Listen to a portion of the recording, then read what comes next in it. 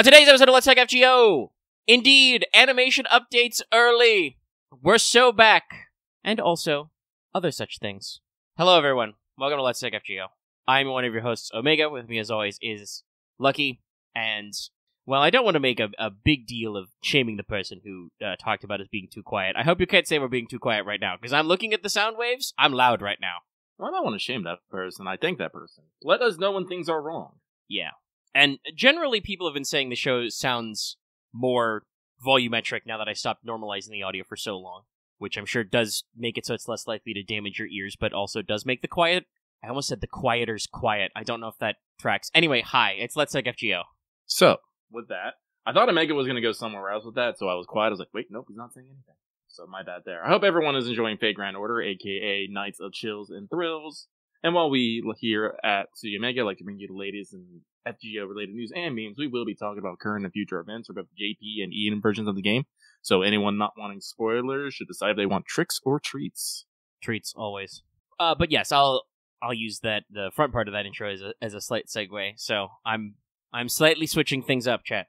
Normally, this is where I would, thank all of our patrons by name. And I will say, hey, the show is brought to you by viewers like you, and does include our Patreon, where I've been assured that the audio-only versions are available and are very nice sounding.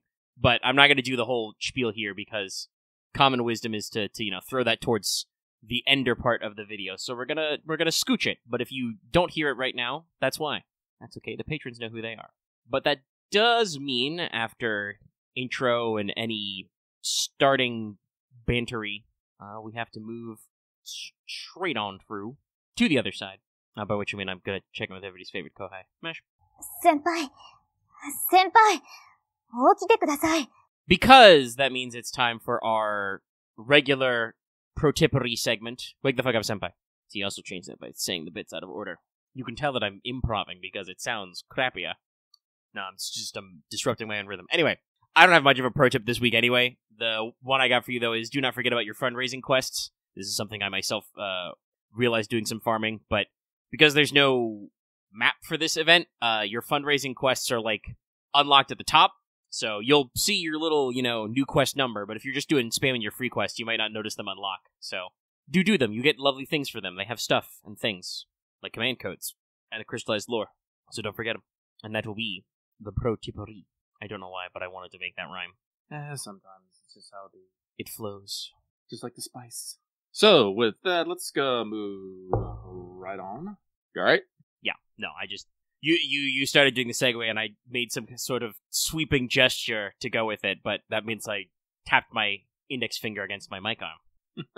So, let us do that segue into our next segment. Records from the Throne, our regular achievement topic. Just some short ones here today. Omega, what you got? I've managed to... just say before we went live with the show, max the smiles on Dragon Ellie and Huang Feihu. Yeah, so you're saying you're smile maxing here? Yes. We'll create Excellent. New internet slang. No, I've talked to people about this. You can put anything in front of maxing. Hag maxing is the big one. That's just because people are obsessed with hags for some odd reason. People also don't fucking know what it is. As funny as I think, from I think it was a news article or something that started spreading widely the hag maxing slang. I know that a lot of people on the internet just say, hag at could be literally any woman, which is you can't say hag to a woman who's in her mid-20s. It's not true. But yes, hag max. So smile maxing. Lucky's over here MP maxing. I got my Ellie small to MP5. I did actually finish the base events, so that is good. Yeah, you're doing better than me on NP copies, because I have been making sure to spend my AP at least daily farming. I have not been able to turbo out some of these nodes as best, and you definitely got ahead of me on the farming with some of those days where I was moving. Yeah. But we're working on it. It's a work in progress. But that is all for that. There is no evil this week. It has been defeated. Everyone raise your arms and go, Banzai! You don't actually have to do that, but if you do, let me know. Chat, someone give me that gif of that small girl saying the evil has been defeated. Actually, I don't think it's a gif. I think it's just a screen cap. Anyway, that does mean that our next segment is, did you finish your master missions? and I want everybody at home to know that I point accusingly at the screen. You can't see it, but I'm doing it. And to complete your master missions this week, straight from my phone to you, you need to defeat 3 chaotic servants, defeat 3 neutral servants, and those do both say servants specifically. That is a gift. There we go. Thank you. You need to defeat 15 enemies with the humanoid trait, 15 enemies with the demonic trait, and then get 15 and then 30 EXP via drops. Specifically says drops. And it's like a whole long list of every kind of ember you can get, but yeah, it's EXP items. Do the event, but also I had a strong sense of deja vu writing these all down. I know they're correct because, like I said, I literally had my phone open after or in between farming runs and scribed them to the note stock. But this feels like eerily similar to master missions in the past couple of weeks. And I think we have less than a week left, so I don't know if they'll give us an event-specific set of master missions next. I don't know. But do the event, do some free quests. That's that. Which means, as I stretch my back, put my bones in their correct arrangement, it's time for, speaking of bones, Skelligrams! I think I get to do that voice for one more week. Yes, exactly. And then I'm contractually obligated to find a different voice for at least 10 months. And I better not see any Padoru posting until at least next show. It's November, but I understand. I've lost that fight, but you can't Padoru post until after Halloween. It's against the rules. Anyway, news. First up, serving you up a couple of delightful candy bags of English news. First, we got Halloween Revival 2024 pickup summon. Basically some flashback banners. Started the 21st, goes until the 27th. Just little extra bannerios for you. They got Hime and they got Vlad banners. Plus, they got old CEs such as, Trick or Treatment and Halloween Little Devil, stuff like that. I do appreciate they keep making sure to rotate those out. So, that's nice to see. Mm-hmm. Also, our live chat is having a discussion about what order we can present such things. I already have to throw someone inside now because they immediately posted one. Yes. I mean, it's an ominous one, but yeah, that is unfortunately literally a Padoru gif, so I just said you can't Padoru post yet. But, speaking of the holiday season, the bigger one, Singularity Repair Campaign 2024 Part 6, so not quite Road to 7 Part 6, but kind of the preamble to that, announcing what they're going to do probably for the gap for the first couple of weeks in November while we wind down from Halloween and get ready for Kaldea Fairy Cup. Yay. Sorry about that. Felt a sudden cough. We're good now. So this starts the 27th of October and goes through the 30th of November. So you're blocked in for the whole month. Now, during this time period, you will have 0 AP on all story events up through LB6 until the end of this campaign period. So this is your, super ultra mega catch-up time. We're going to get LB7, I presume still late December because there's a joke about Christmas Day in there, so, they have to do the timing or they have to rewrite the script, and I don't know if they'll want to do that. But there's a good chance 0 APs, it says, through the end of Lost Belt 6. Just because I think that's how they handle the rotation of the classes. Assassin dailies are going to be open every day until 11/10, the 10th of 11. That's November. But there are limited time master missions to clear story for access to some Saint Quartz, some Teapots, some EXPs, etc., etc. Keep those stacked up. Leyline Stones are going to be back in rotation. I know they just went out of rotation, but they're coming back into rotation, and these new batch of Leyline Stones will be good until the 28th of February. So you have several months. And that does mean if you are needing to work on your catch-up, you will have access to your delightful little story rocks. We also got login to 7 days for some stuff, a total of 6 Saint Quartz, I believe, along with, again, some more teapots, some more embers, that kind of thing. All the delicious things you like. One that I found pretty interesting, now we'll get to the big blobs at the end, but one that I did find very interesting is a double suck campaign for basically all the 3-star servants you get from Part 1. So, characters like Jaguarman, Bedivere, etc. They all get double XP during this period. Or double suck chains, I think, and maybe double FP. But still, a very curious element. Also, actually, yeah, I didn't bring it up out loud, but somebody in Patreon chat said something that reminded me that also, the Leyline Stones will be important because we are about to get a new story chapter, so that means we will have a new batch of them to go into LB7 with. Mithlan. That is good to know. But yeah, so just I think a cute little campaign. But the thing that's really caught the eye of people, a handful, as we're working through, is they have announced that we are doing sprite and NP animation updates for Jeanne d'Arc and Jeanne d'Arc Alter early. So to coincide with this Singularity Report campaign, we are getting those updates right now. Or at least on the 27th, which is in a couple of days. And yeah, that's pretty neat. I said that in the intro, but this kind of used to be the norm for the English server. I mean, we started with a bunch of animation updates, and as we, trickled through the years, animation updates that hit JP would usually move over here earlier because, all the assets and stuff were ready. And I know that it's not been that way for a while, but yeah, it's about a year and a half early, and it's cool. It's neato. I think it even says in the note that regular Jean gets an NP theme now. Actually changes the music and stuff. So that's cool. Good to see, and good to be back all in our own good old time. I mean, obviously, I think the craziest got something early was sorry, I forgot for a second. It's not Lucky Bag. It's the Destiny Summon. Pick your poison. That being a year early was pretty cool. But it is nice to be back to updates early. And this Singularity Report campaign will come with a pair of banners. You're looking at a Jean Marie Antoinette Saber Giles banner, Saber Gills, and then also a Jalter Xerxolot Caster Giles banner. Obviously, depending on meta and stuff, I know Jalter's not as cool as she once was, but she's still a very strong single target unit. I would argue that her banner is probably better because Caster Gills is story locked, and Xerxolot is a really, really good 4-star. Everybody else on the other banner is permanent, and admittedly, while her kit is very interesting and they have given her some buffs, Mary is definitely in a very odd niche for a 4-star rider of just being the tankiest. But yeah, they're going to run the 2 banners. And that's real neato. Sorry. Slightly itchy wrist. But we do have a little tiny baby bit of JP news as well. The, what is it? Feri Sugoroku event is still ongoing, and they've announced the second banner of that. No brand new servants. We're slow rolling over here, but it is a re-up, and the banners will last the 23rd until the 6th of November. So, very, very long tail on all this event stuff. But it's, funnily enough, a Melt and Tuang Fehu banner. Again, kind of doing that weird synergy with what the English version's doing right now. But yeah, it's a Melt banner. I think everybody probably could have expected this because we're doing a big whole Sakura series thing.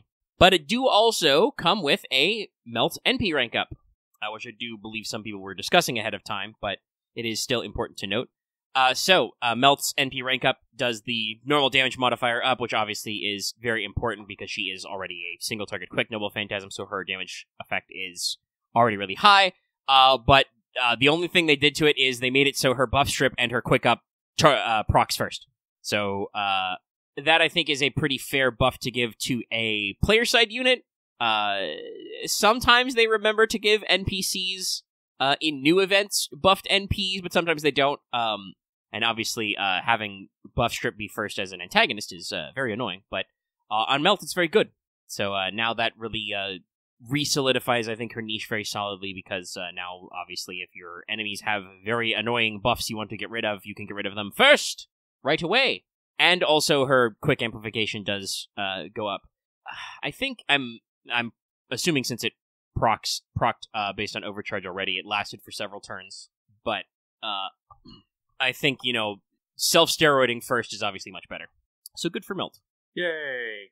I think, actually, honestly, how many of the Sakura series are even single target? Just Welfare BB? The Sakura series? Yeah, because Lips AoE, KP's AoE. Yeah. Summer BB's AoE. BB Jubai is technically support or AoE, right? I don't think she's single target. And I think, I'm pretty sure we talked about this last week, Kazuha drops AoE, so yeah, I think Melt is the only single target one. But for single target alter egos, definitely, Melt was already a really strong hitter and had utility with her buff strip on NP. Now that her buff strip on NP happens first and she does even more damage, that just brings her right back around to fitting in with everybody else in them damage numbers. But that's our news. Not a whole lot else out of EN, but we are in that phase where, there's less than a week left on the current event. Howling Rebellion has about 5 or 6 days left on the clock.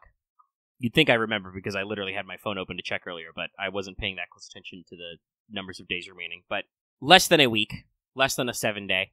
So we're getting filtering in, but Fairy Sugoroku will last a little bit longer. But the news is done. All right, well, with that, it is time for this week's Let's Talk FGO mailbag, the segment where what you have to say, and comment accordingly. Gesundheit. Thank you. How do people never sneeze? I never understood this. I swear, I sneeze all the freaking time. Yeah, I don't know. I have a trick to, catch a sneeze so it's not so loud, but I don't think I've ever been able to just not sneeze. Ugh, you sneeze, sneezing, and now I'm like, oh, tip of my nose is itchy. I just saw the Halloween order, so I'm putting Ark in timeout now. So. Let me refresh our page here. We have seven lovely comments, and we'll get through them all, beginning right meow. Our first one comes from Monster Girl Aficionado, who says, Dear Lucky Omega, no question this week, just sending you good vibes and wishing you well. Keep up the great work. Your shows are one of the highlights of my week. Well, thank you. Thank you very much. I'm glad that you enjoyed them, and I hope you will continue to enjoy them. But, with nothing more to say there, we shall move swiftly on. And our next one comes from, I have come from 2021. Now, if only if it was like the year 2011 or 2001, I'd be very impressed. Now I'm slightly concerned. They say, hi, Lucky Omega. I was an avid listener back in 2020, 2021, but took an FGO hiatus, but recently picked up FGO again this month after watching the Heaven's Feel movie. It's a very good movie. I highly recommend it to anybody. Awesome to see you guys are still running the weekly show.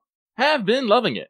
Question, I stopped playing around the release of LB3. It feels like so much has changed. I'm trying to catch up. What is the one biggest change in the last 3 years of FGO that I should know about? Mechanics, medics, or stories, etc.? Not story spoilers, I just finished LB4. Thank you both, and cheers. Oh, what is the biggest change? Yeah, let's see. About 3 years. I mean, thankfully they put a time frame. They dropped out right around LB3, so append skills have been added since then, which can be pretty crazy because you can get that, mana loading for everybody starts at 20%, up to 20%. There's skills, you still gotta level them. Past 3 years? That means they have not seen the brand new class sweeping the nation. Yeah, that was the other thing I was thinking about when I read this comment that got posted. Basically, yeah, I guess because they would have, Castoria was the anniversary after that, I think, right? I believe so. So, yeah. Basically, you've missed out, my friend, on a lot of FGO meta discourse. You left just as Double Scotty system became the meme. Then Caster Artoria came out, and they would have heard of her, but there's no guarantee because they stopped playing. They wouldn't have been able to play with her at least. So but Castoria made arts looping really big and consistent. And then between Koyanskaya of Light and Oberon, who's out in the LB6 block, Buster really went through a big revolution. So I think honestly, fundamentally, I don't think it's too huge a deal which flavor you want to go through, but know now that, all of the card types have been, basically overhauled. Oh, and actually, literally Quick was overhauled. That's another thing I forgot about that happened in the past 3 years. They changed it so that if you start with a Quick card, it now gives you free crit percentage. And yes, if you string a Quick, an Arts, and a Buster together, you get a Mighty Chain, which gives you all 3 effects. Mechanics-wise, that's probably the big one. Sorry. Pedro Judge just said triple Scotty Quick Farm, and it was just like, oh my god, that's right. We're in. You can have a lot of Scotties. Thanks, Summer Scotty. I'm now stroking my beard, and I do have a little bit of stubble because complete tangent, but slight moving related story. We don't have a bathroom mirror in the new place yet. Oh no. So I'm a little worried to shave by feel. I had to double check. My current phone does have a front-facing camera, so if it gets too long, I may have to do that. Shave via selfie cam. Anyway, 3 years of FGO. Biggest deal. That's right, we can go all the way to level 120. That's another one. I will warn you, that's going to take you a fuck ton of embers. I mean, hopefully if they've been playing, they've been getting, like, login rewards and stuff, so hopefully they've noticed that we have 5-star Embers now, but I believe that was a change that was in the last 3 years. Unfortunately, Lucky does not control the Remember, so I have no idea what to really say. All I can really say is LB6 is going to be a hell of a time for you. Yeah, have fun. That'll be related to a question I think we got later. I'll do my my usual call to action in the for comments on the video. Hey, if you're listening to this part right now, go in the comments on YouTube and you say what you think the most important thing, mechanics, meta, and servant-wise, not story stuff, happened in the past 3 years of FGO. If you can even remember what order 3 years happened in. So, with that, we shall move swiftly on.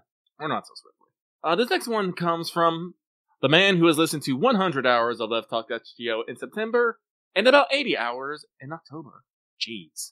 They say, Dear Lucky and Omega, first off, I wanted to thank you for taking my question a few weeks ago. I wanted to thank you the following week, but between work and social situations, I couldn't get a comment on. I'm curious what the question was 3 weeks ago, but like I said, it doesn't exist anymore. Yeah. Also, I don't remember exactly what they had to ask either, but I remember that it's the one that began with listen to 100 hours in September. But I want to thank you for all the consistent and amazing content ever since the game launched in 2017. We have been doing this show weekly, like month 2, basically. Yeah. Go us. That was about the time I was getting out of college and started my career in tax accounting. I'm not going to say you guys saved my life or anything dramatic like that, but you guys kept me sane for the majority of my time starting off in my adult life. Thank you again for being so awesome. Well, thank you for being here all that time. Listen, I just spend one day and I spend a few hours just saying whatever's on my mind. It's like, it is you guys that make this keep happening. So thank you.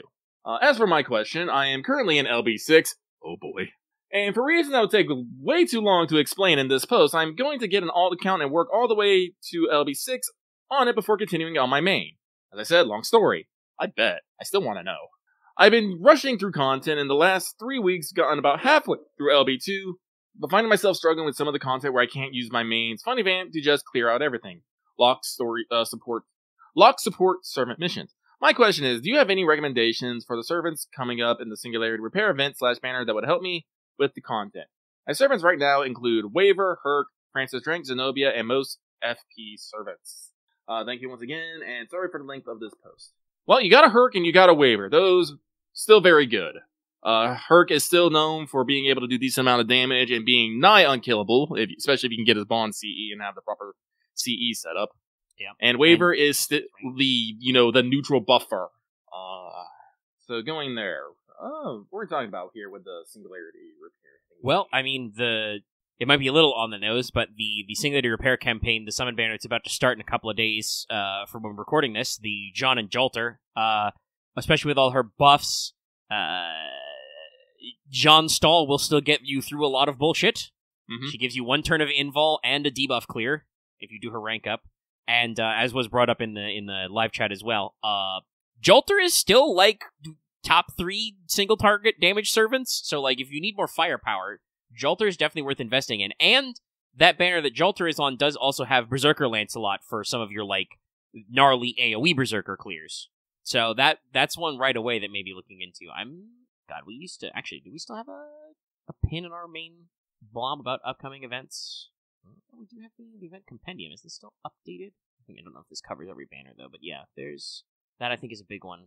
I believe there is. I mean, if you're in LB6, you know about her, but I believe that there should be a Morgan and Fairy Knights banner upcoming for called a Fairy Cup.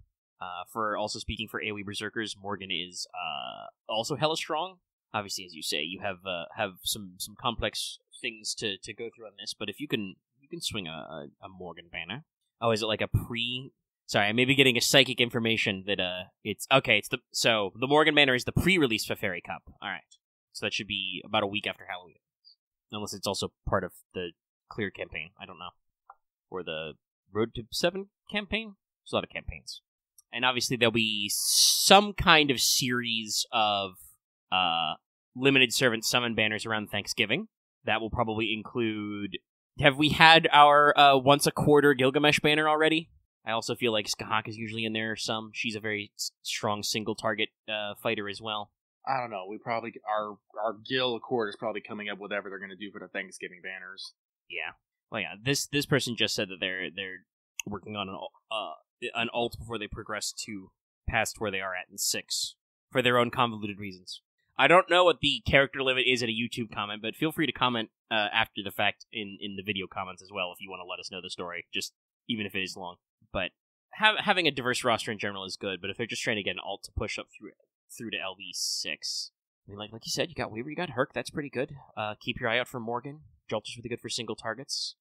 We genuinely do not know what servants they put up for Thanksgiving. Like, we like to guess, usually Gil, usually Skahak. But other than that, man, I don't know. But I think that is enough on that, and we shall move swiftly on. Thank you very much. And this next one comes from the Tire King, who finally got his shiny green tea Pokemon with a mark, and in its rare form. I have no idea what this means, man. Hey guys, with LB7 coming up soonish, what are your favorite moments from Part 2 and anything you are looking forward to in LB7? Anyway, that's it for me. Send good vibes your way. Wah, wah, wah, wah, wah, wah, wah. And hope you have a great evening. Favorite thing from Part 2? Morgan Vargas. That's it. That's all I have to say. That's a pretty solid one.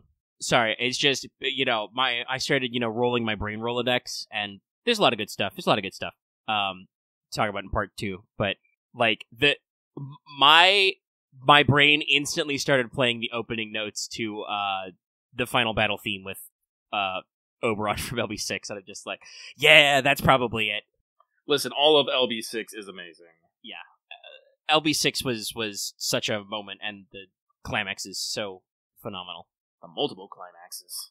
Ooh. At some point, I'm probably just going to lay in bed and just replay all of LB6. Just be like, yes, Yeah, I've been thinking about rereading it for, honestly, several months now, but it's one of those things of like, when do I have time? I guess I have been sitting in bed and reading more. Maybe I do have time now. I'm sure I'll get that itch for sure when I actually do start working on the best of compilations. Yes, it will probably be multiple ones. Yeah, I'll be in bed for a week. It feels like, God, 26 sections, right? Mm-hmm. I think. Yeah. And they're dense. And it's only counting numbered, too. There's fucking side stories and interquels. But yeah, as for looking forward to 7, another thing I should say. I don't exactly know what's going to happen in LB7, so I can't really say either. Yeah, like I said, I know some things, but I don't understand all things. And I want to keep it that way. It's been a couple of years since it came out, and like I as usual, I have some sideshow vibes, like it's like, you're on the road, you drive by something, you crane your neck a little to see, but you don't stop, That's kind of how we usually are with story spoilers. So I'm like, I have some vague inklings about some things. Like for instance, I know that I believe it's with the second part, but LB7 is the Tanaresh costume. And I'm just like, well, I really want to see like how that sort of thing comes up with a lot of these servants and characters, but also I'm like, man, I don't even know.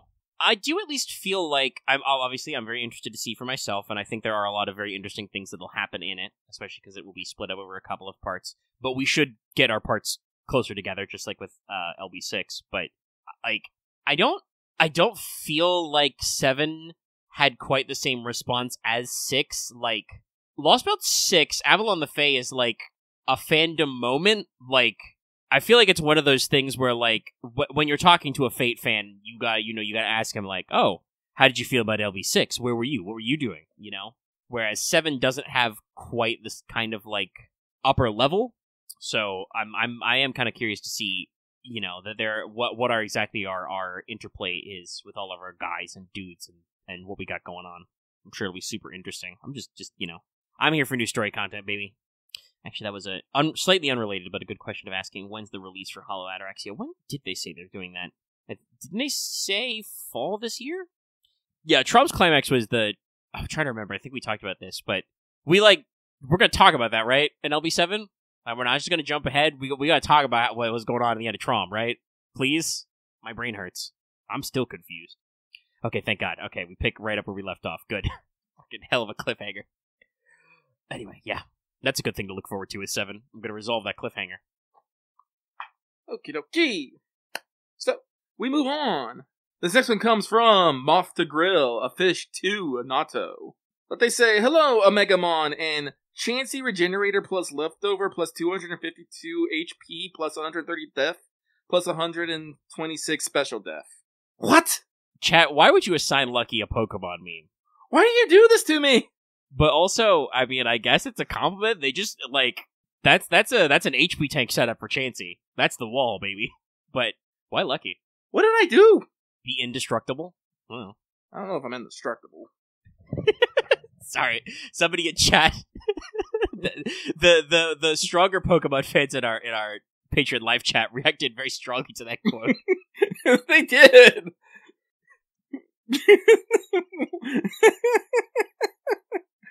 I don't know if I'm being insulted or complimented here. Maybe both? Insultamented. Complimented.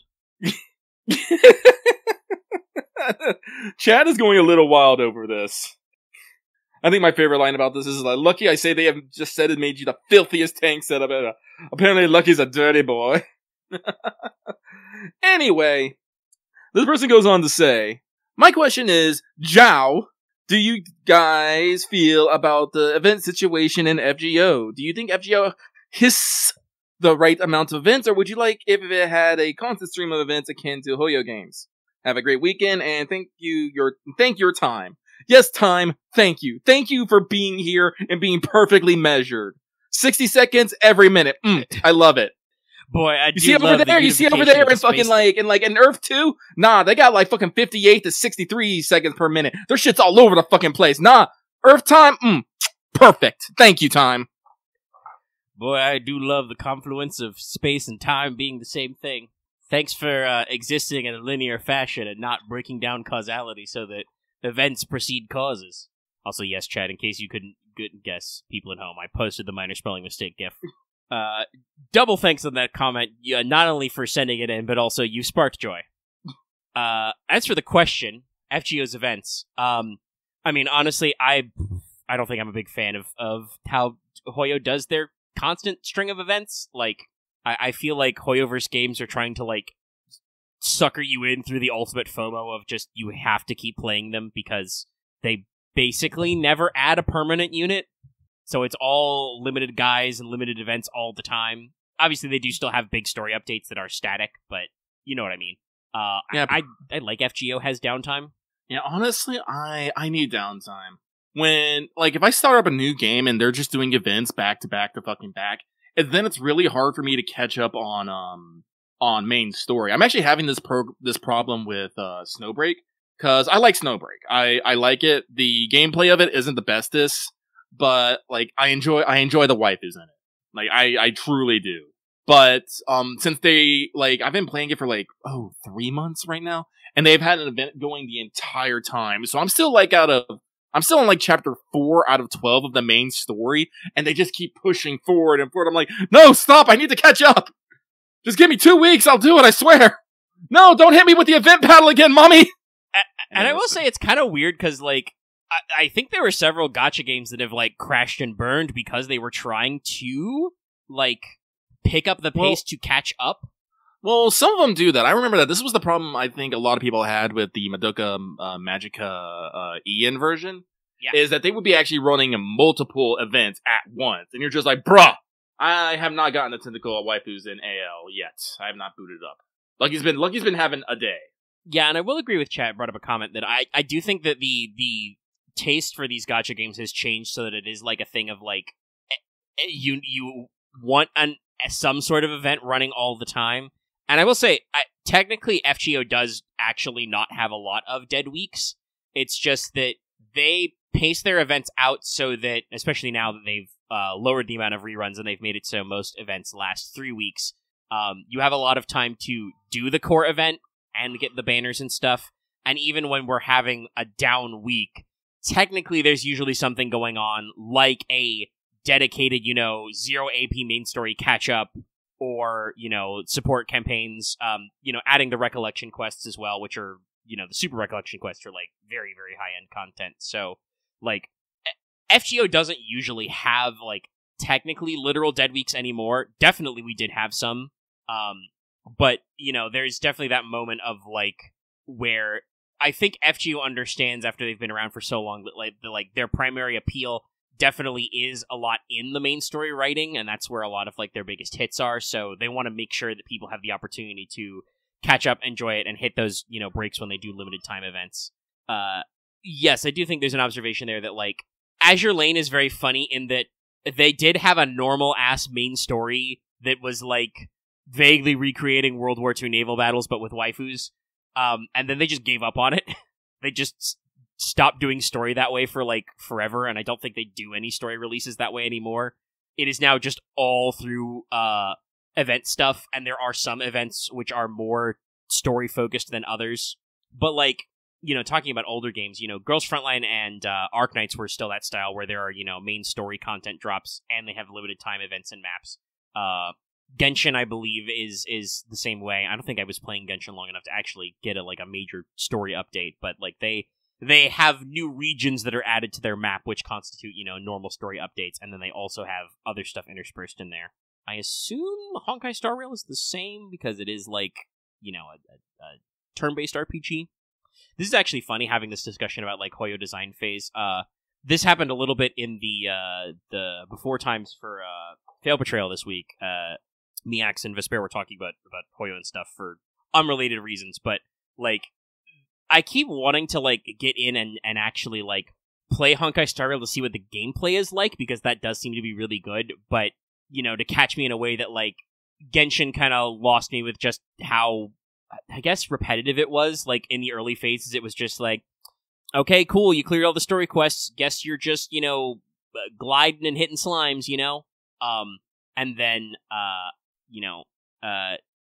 Zenless also, like, I'm trying to figure out, like, where it lost me was just, like, it just felt so much busy work, like, it's really cool that I can actually, like, leave my VHS shop and go across the street to the arcade, and they do have fast travel nodes, but it's like, is this really necessary? I feel like they just added a lot of, like, very pretty looking fluff to try and make you go, oh, this is cool, and then, when you're playing it, it's just like, you just kind of do the same stuff over and over again, which a lot of gacha games are like, but some of them do have tight gameplay loops, so, like, everybody, I feel like, says that Honkai's gameplay is actually, like, really good if you like turn-based RPGs, so I'm like, someday I'll have to remember to give it a try. I'll just have to, realize that I'll never ever get any of the units I want because I've missed all the limited banners. Oops.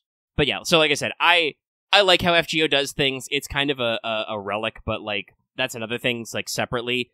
FGO is, like, constantly rerunning servant banners.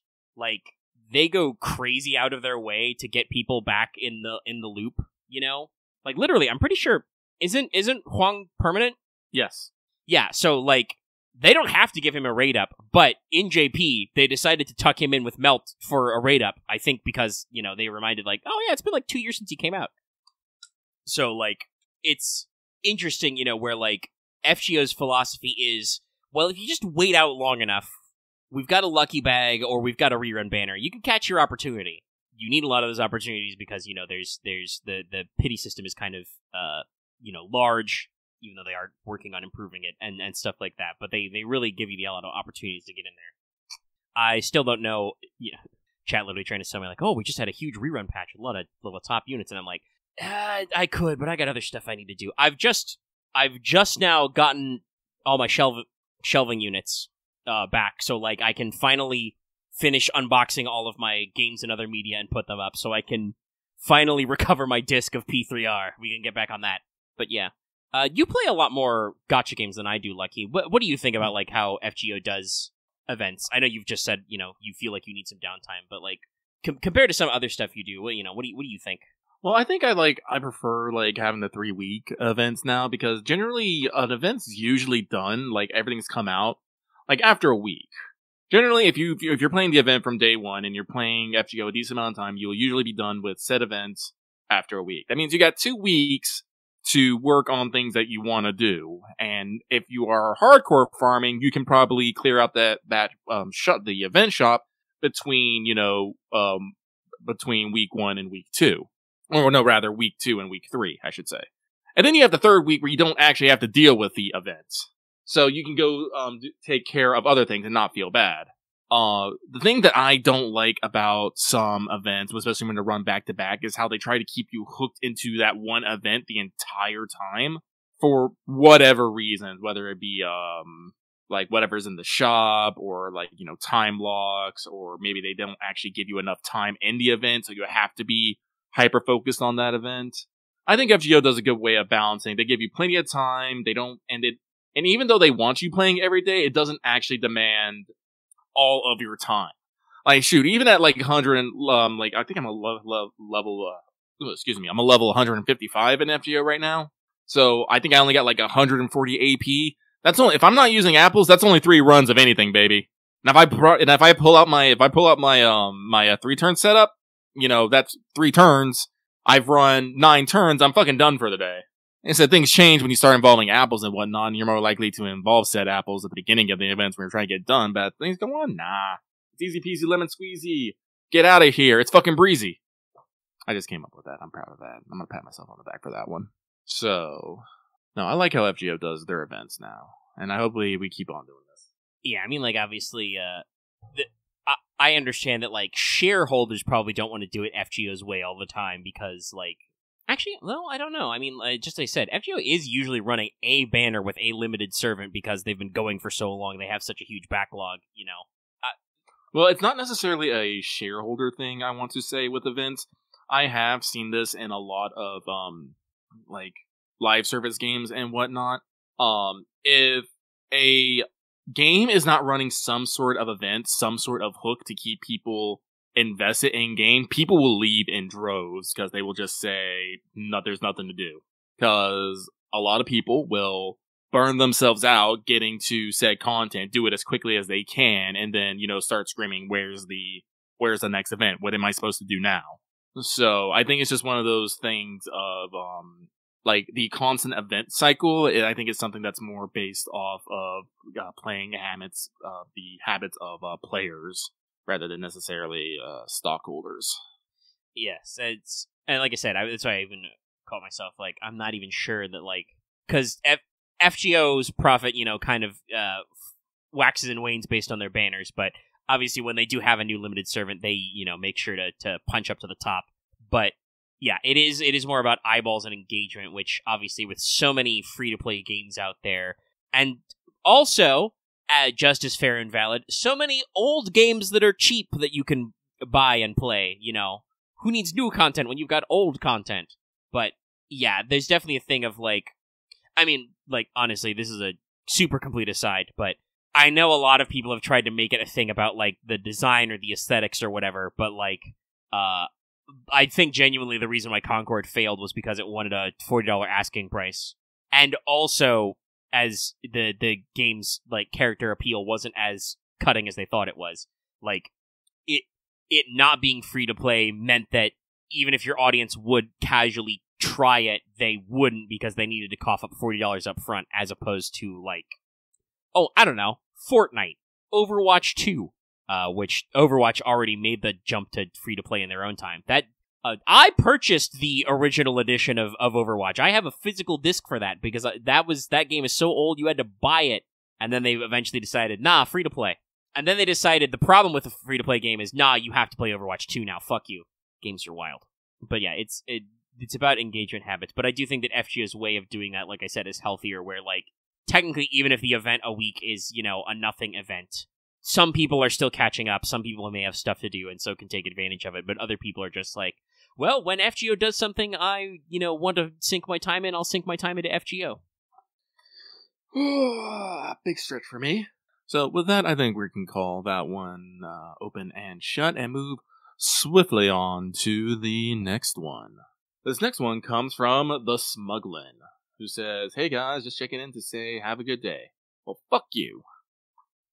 I'm trying to figure out this. Is it LA Smugger? Yeah, I don't... Is it for LaPlace? Yes, that probably is. It probably is a LaPlus Darkness emote. I know this person. Son of a bitch. I see so many VTubers on my Twitter feed. I'm not even subscribed to any VTubers! That and Bernice dancing! Oh that my one god. did indeed really spread. They'll never know it, but I gave the Smugglin a 60-second timeout for Smug. Oh, I'm sick of seeing Bernice. Well, don't look at Patreon chat for a little bit. God, guys. Alright, that's it. Oh shit, he's getting his mallet. I'm getting me mallets. I mean, I think that the Zenless animation team is fucking working their heart out, but they're also possibly working too hard. They don't need to work that hard. They could relax a little. That's an emote. I love that this emote's just called Cat Gun. Where did you find this shit? That's great. No, it's all timeouts.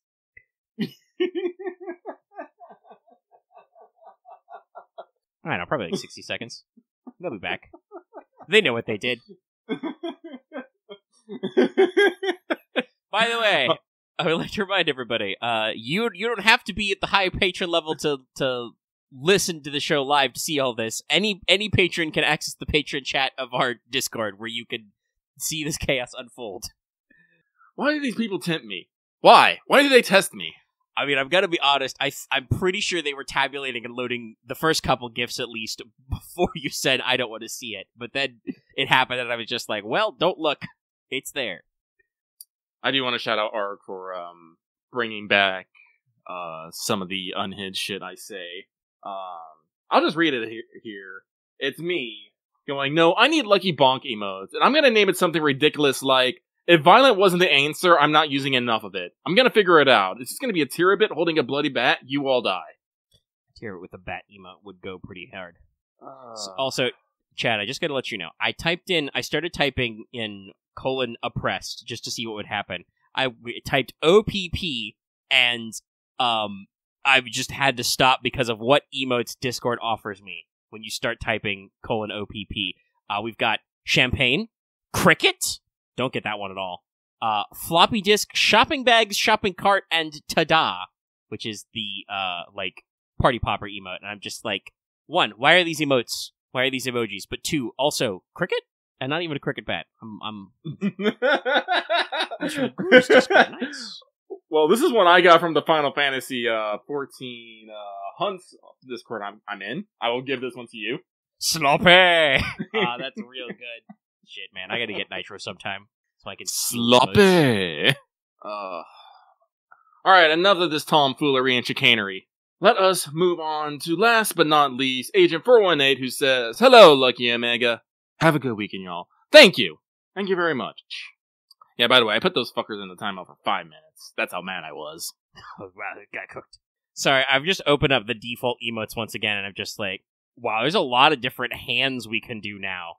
You can do metal horns, you can do, all kinds of hand-related stuff. There's fists facing directions, so you can probably fist bump. I don't know, man. Anyway, thank you very much for your mailbag as always, everybody. Time. And your deep and thoughtful questions have brought us over 1 hour on the mission clock. Hooray. That means that it's time to move into Chaldea Free Talk. We have one item on the docket for today in the Free Talk. Well, technically 2, but I don't know if I usually count Fanservant Friday as part of the Free Talk block. That might be its own thing. I don't know about the structure. Anyway, yes, you will do FSF today. I'm prepped. But before that, we have Halloween final thoughts. Halloween Rebellion, specifically. Because, you finished the core story. I did. What do you think? I liked it. I don't think it was necessarily overly amazing or anything, but it was entertaining, and I find that to be the most important bit. Yes, it made me laugh. Yeah, that's I think about where my opinion is as well. It's not like the deepest or most hard hitting, but it had some good gags, some good goofs. It's like all throughout it, they really didn't let up on the humor, and I think that's making the recruitment ad and having Sancho, you being fired from his job. I was like, oh my god, that's great. Just the endless alcohols constantly being brought up. I didn't actually know that was going to be a plot point later.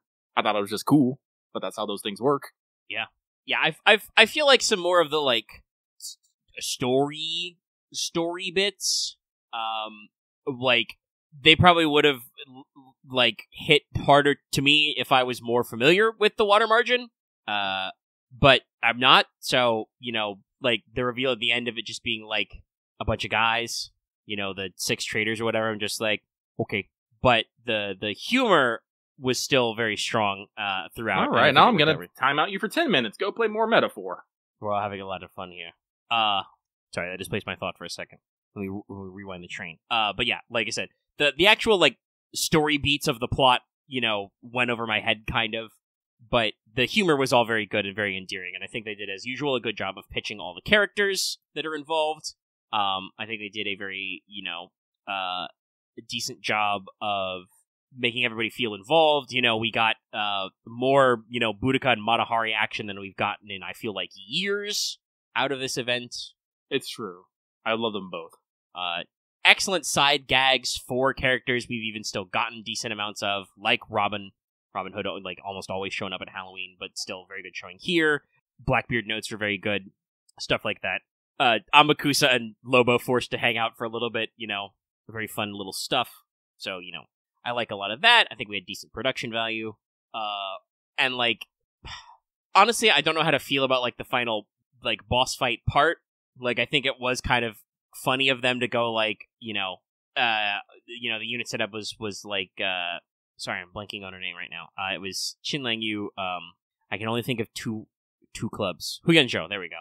Like, my brain has to, like, write the rest of the name out.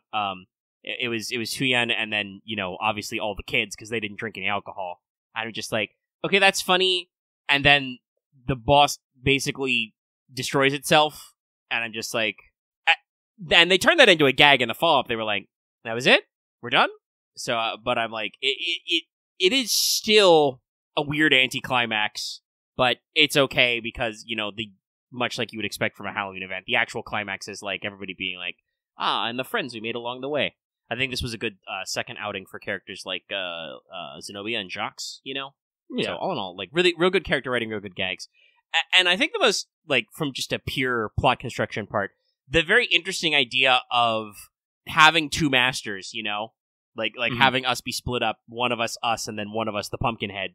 Like that was neato. And I do think it was very interesting that they played around a lot with, like, making your dialogue choices matter, like, doing different fights, picking side you on, who you go with. No, I like that. Yeah, that was good. I hope we continue to get more of that in future stuff. So all in all, very, very positive. Yes, a solid Halloween. And of course, Nine Dragon Ellie is great. She's adorable. She is adorable. I love her in the shop. Her stick is a dragon. Dragon stick.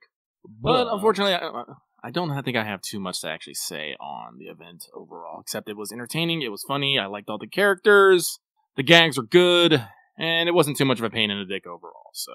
Yeah. The pain in the butt part is the farming for some of them. I'm still trying to work out a team comp to do some of that stuff. But part of it may just be that I have always had terrible luck rolling on Halloween banners. So my comps are a little skew-whiffed. Also, I think I just have bad card luck. Like, hypothetically, I think not the, 90 double plus, but the node before that, I could 3-turn that with, God, I don't know why, but my brain doesn't want to do names today. Summer... Not shooting. Shit. Why am I really bad at this all of a sudden? I'm gonna drink my water, and chat will hopefully answer this for me. Who are we trying to think about here? The big dragon lady.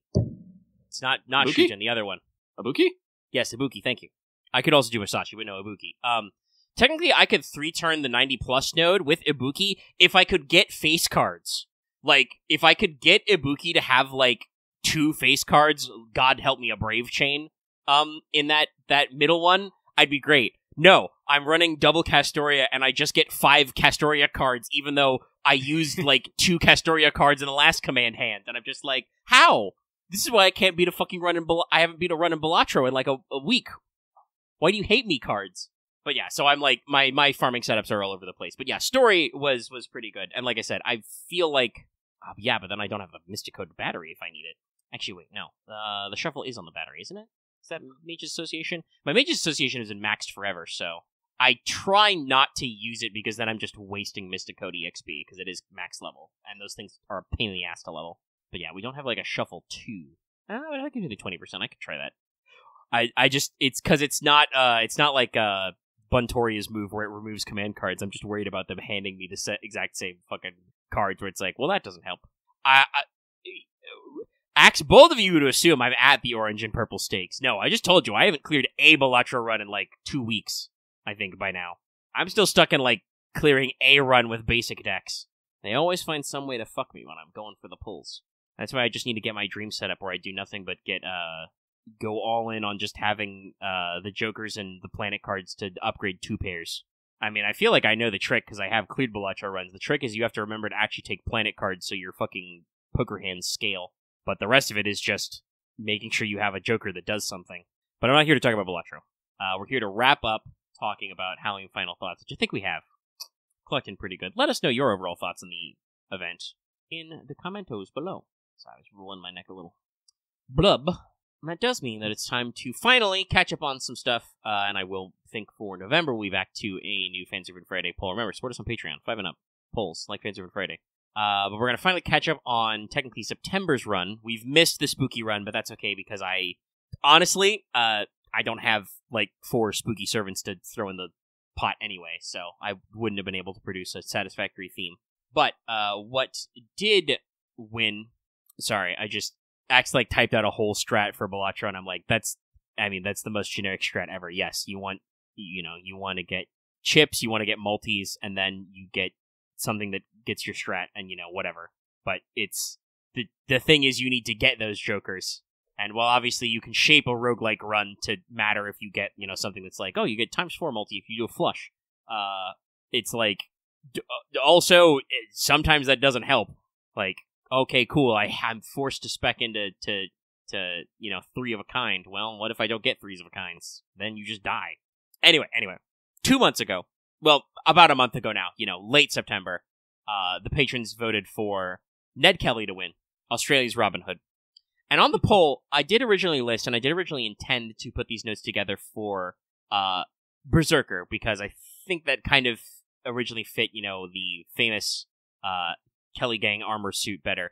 But honestly, when I was rewriting these notes out and revising them earlier today, I decided to put him back in Archer because I did not realize quite how much, but every source I went to, everywhere you go, everybody was like, Ned Kelly and the Kelly Gang, Australia's Robin Hood. So I decided to put him back in Archer because, everywhere I went was out here making comparisons to the classic Robin Hood, and I'm like, okay, well, it's fate, so we have to make them the same class so that they line up like that.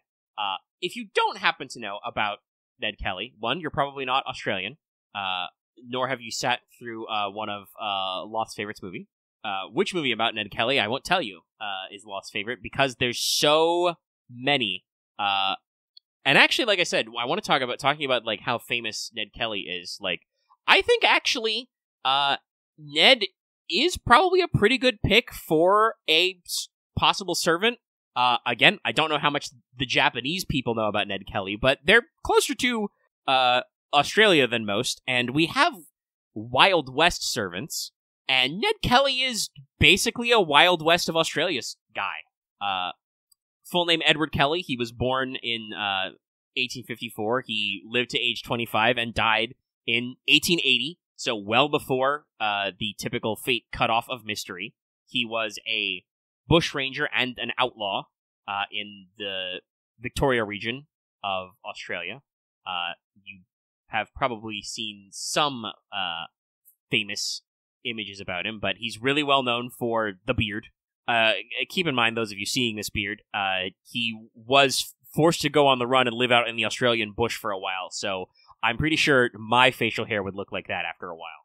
No comments about the rest of the hairstyle. But this was primo, like I said, basically during the same period that America was the Wild West, Australia was also in the Wild West of Australia. There was a gold rush in Victoria in the 1850s, and Ned's father was I was about to say Irish immigrant, but that's not quite correct. He was an Irishman who was accused of a crime, possibly falsely, over a matter of horse thievery, and deported to Australia. Because if you recall, this is the time period where that was what Britain was doing. They'd lost their ability to take all of their criminals and send them to America. God bless America, colors don't run, etc., etc. Kekona. Having done so, they thankfully discovered Australia and realized they had a new hellish wasteland to deport criminals to that was also full of natives who already lived there. Watch out if Britain ever reactivates their space program. If you are undesirable in London, you will find yourself deported to Mars soon. But jokes about the British aside, Ned's father was nicknamed Red, which is probably where they got the idea for the joke in Borderlands pre-sequel, because that was made by 2K Australia for Red Belly. That's a Ned Kelly joke. But Ned's father died when he was about 12, so he quickly became, head of the household at a young age. He was in and out of trouble at this time period. He, went to prison several times before he became an infamous outlaw. He was engaged in bare-knuckle boxing while in prison. He did have some basic schooling, and he became familiar with the bush. According to oral tradition, aka people said it, but we have no sources, he saved the life of another boy from drowning in a creek when he was young, and was awarded a green sash that he was allegedly wearing, even as far as his final stand. But he became a bush ranger, a rambling gambler, a larrikin, which is an Australian word for a layabout ruffian, many other funny slang words. Things really got in trouble with the Victoria police because, he was accused of horse thief and stuff, but there was an incident where a constable was out looking for Ned's brother Dan, arrived at his house. According to the Kelly family, that Constable Fitzpatrick, who here I'll provide the patrons with extra pictures. Constable Fitzpatrick looks like this. According to the Kelly family, Fitzpatrick made unwanted advances on Ned's sister and was violent and aggressive, and Ned beat him up and shot him, but did save his life by pulling the bullet out and sending him home. But he was a crime man then, so he had to go. He was tried and escaped, and became one with the bush. He had a gang known as the Kelly Gang, and they engaged in several businesses, and obviously acquired a little bit of a what would you say? Not quite a fan following, but had the support of the people. Obviously they did engage in highway robbery and lots of other stuff. They did rob banks, but apparently what the Kelly Gang would do upon robbing a bank is they would bust open the vault, find all of the mortgage slips and debts that people had in the bank, and they would burn them, thus erasing your debt. So they were reasonably popular. It does seem like the constables in Victoria had a hard time actually getting any intel about any headway on them, because not only were Kelly and his three fellows, including his brother Dan, used to living in the woods and surviving in the bush, but also were supported by the local people because they were anti-authority. Eventually, they had an £8,000 bounty posted, which, oh, thank you, Wikipedia. Wikipedia has tabulated that.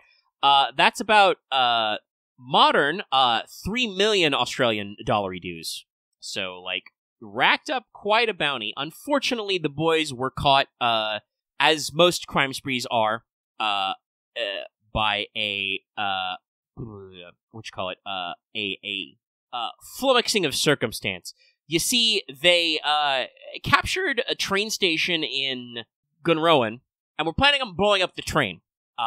Problem: the train never arrived properly, so they could not blow it up. So they were stuck inside the train station for 2 days with a bunch of hostages. Now there are kind of conflicting responses. Allegedly they had up to 62 hostages in the Glenrowan Inn, but there were sympathizers who helped keep everybody in control, and later people said that they weren't really treated badly. But eventually they were surrounded by police, and there was a big shootout. All the rest of the members of the Kelly Gang died, but Ned Kelly emerged in his famous suit of armor, which was a iron helmet and breastplate made from you've heard of swords to plowshares. Well, this is plowshares to armor, made in the bush with a box of scraps, etc. And Kelly was really robust in this thing. It was visibility was poor. It was around dawn when this happened, so there was early morning fog. He came out of the mist. Eyewitnesses thought he may have been a ghost or a devil or a bunyip. A journalist literally wrote down he looked like the ghost of Hamlet's father. And there was terrible sounds because the bullets bounced off the iron plate, which is allegedly around 6 millimeters thick. Actually, I shouldn't say allegedly. I believe they have it in a museum, so reported as 6 millimeters. And he took multiple shots, including taking shots to his arms and legs because those were not armored. And Ned Kelly was only stopped by a close-range shotgun blast to the chest. Even this did not kill him. He lived and was able to stand trial and be hanged. Though, apparently, again, according to some sources, some 30,000 people petitioned in to have clemency. Obviously, the local authorities did not follow through with this, but, like I said, Australia's Robin Hood. Well thought of. There were some thoughts and stuff, but I want to say, there's a great line where there are multiple reports of Ned Kelly's last words, but like I said, after all this, 25 years old, father died at 12, been living in the bush for years, just survived a horrible shootout with the police that killed, his brother and his gang. What are his last words reported as? Some witnesses say that his last words were, "Such is life," but a newspaper also quoted that his final words were, "Ah, well, I suppose it has come to this," which is just like, if you're going to be hanged, that's a decent one to run through, just being like, well, here we are. But like I said, I think Kelly's an actual good fit for a heroic spirit because, obviously, like I said, there's a bit of an anti-hero or anti-establishment flair to him, but also, this story is super popular. I think I alluded to it before, but there's a shitload of plays and movies and TV adaptations and books even about Ned Kelly's life and his gang. One of which, the 1906 silent film, The True Story of the Kelly Gang, is recorded in history as the world's first feature-length narrative film. Wow. Actually, holding a record. The True Story of the Kelly Gang, which I believe was partially lost but was recovered and restored. They lost bits of it, but it was a, multi-part 7-act structure that was, several, a lengthy amount of minutes long and was actually presented in a narrative format. Most silent films up to that point were just, hey, look what we can do. Or were more entertainment-based or series of shorts. So there is a serious historical pedigree to this, which again is very funny given our previous works. But let me see if I can find that's the picture. For the people in the chat. That's right. The Wikipedia spells it. Here, I'll throw it in the patron chat. Here is actual factual Ned Kelly's armor in the museum. You can see with real-life dents. But yeah, so like I said, with all these direct and indirect comparisons with Robin Hood, I decided to switch back from Berserker to Archer, though I kept some notes in there, you'll see. So, for the actual profile, Ned Kelly, alignment, I guess we'd call it, chaotic balance in these cases, but chaotic neutral. Not quite enough to score a chaotic good, but not evil per se with all that stuff going on, who's to say that, cops actually, we're in the right. Stats, strength C, middle of the road. I think Robin Hood is a C+ or something, so, it sounds about right. Endurance B, he's a pretty tough guy. Agility only C+, which is a pretty low for an archer, but still has a little bit of an edge. Magic power, mana, E, low. Luck C, he had a decent run of luck, but not too good. Noble Phantasm, D+. He's not really good at that. Making him an archer did mean that we could swap around, effects there, give him independent action B. A lot of our other, shooty, snipey types have pretty high independent action. I figured a B was good. He's got a pretty strong legend of surviving out on his own, but also is used to working with a team. Did give him writing C. He was supposed to be a horseman and was a horse thief, or accused of being at any point, so he would have a normal amount of riding. No magic resistance is included because we'll cover that later, but archers do technically get magic resistance usually as part of their class kit. Personal skills, got a few, some of which, are probably, would be losable in FGO, but general profile stuff. First, bare knuckle boxing D. Like I said, Ned Kelly was known to engage in boxing, and in fact, there's if you want the proof in the pudding, let me scroll to find it, but there is an actual old-timey picture of Kelly as a boxer, and indeed bare-knuckled, very fancy trousers, but, he has some close combat knowledge. He was involved in a few fistfights. Again, according to oral tradition, on the subject of receiving a stolen horse, he is said to have challenged the man who got the stolen horse from to a fisticuffs in jail. Unknown whether or not that actually happened, but that's what they say. So it's part of his mythology. So basically, it's a low-rank skill, but it means that despite the fact that he's an archer, Ned has the close combat potential of a berserker. He actually knows how to throw a punch or a kick. He'd probably have this in some animations in a game like FGO, where he has some bare-knuckle combos in there. And obviously, in his actual armor, his arms and legs were unencumbered. So this is part of my keeping our berserker touches alive. Next skill, Bushranger C+. So this is kind of a skill I took notes from a couple of other of our famous marksman characters, like upcoming Sugitani Zenjubo and previous William Tell. Basically, a skill that Ned Kelly and other Australian survivalist types would have. He can persist in the bush, in the outback, which even in our modern times, the outback is considered and the Australian bush is considered very tough, very miserable terrain. Basically, offers Ned a bit of presence concealment when natural environments, and he possesses tracking and evasion skills in wilderness. Its rank will be reduced in urban environments, but it gives him, extra ability to, tuck up, evade, track. Probably, especially because of where this would work in FGO, maybe add a one-hit, 3-turn evade on a forest map, but its primary effect is probably similar to Presscon of just increased star gen and crit damage for a few turns, normal stuff like that. Do have marksmanship C+, not as crazy high as Billy the Kid or William Tell, etc. But marksmanship is one of our standard skills that a lot of servants have for shooting techniques, draws, trick shooting, etc. Ability with small arms. Ned was considered a crack shot. He was good with both a rifle and with revolvers, but his legends specifically about the shooting are not so overblown as other Wild West figures and other famous outlaws. So an average rank. I did put down, with quotation marks, such as life, A rank as, his reported last words. Let's come to this. Basically encapsulating his entire, life story and mythos into a skill level. Combined both Batcon and Disengage. Literally in that final shootout, he was said to have been struck multiple times in the arms and legs and kept going. Couldn't even be killed by a close-range shotgun blast. That just, knocked him on his ass and winded him.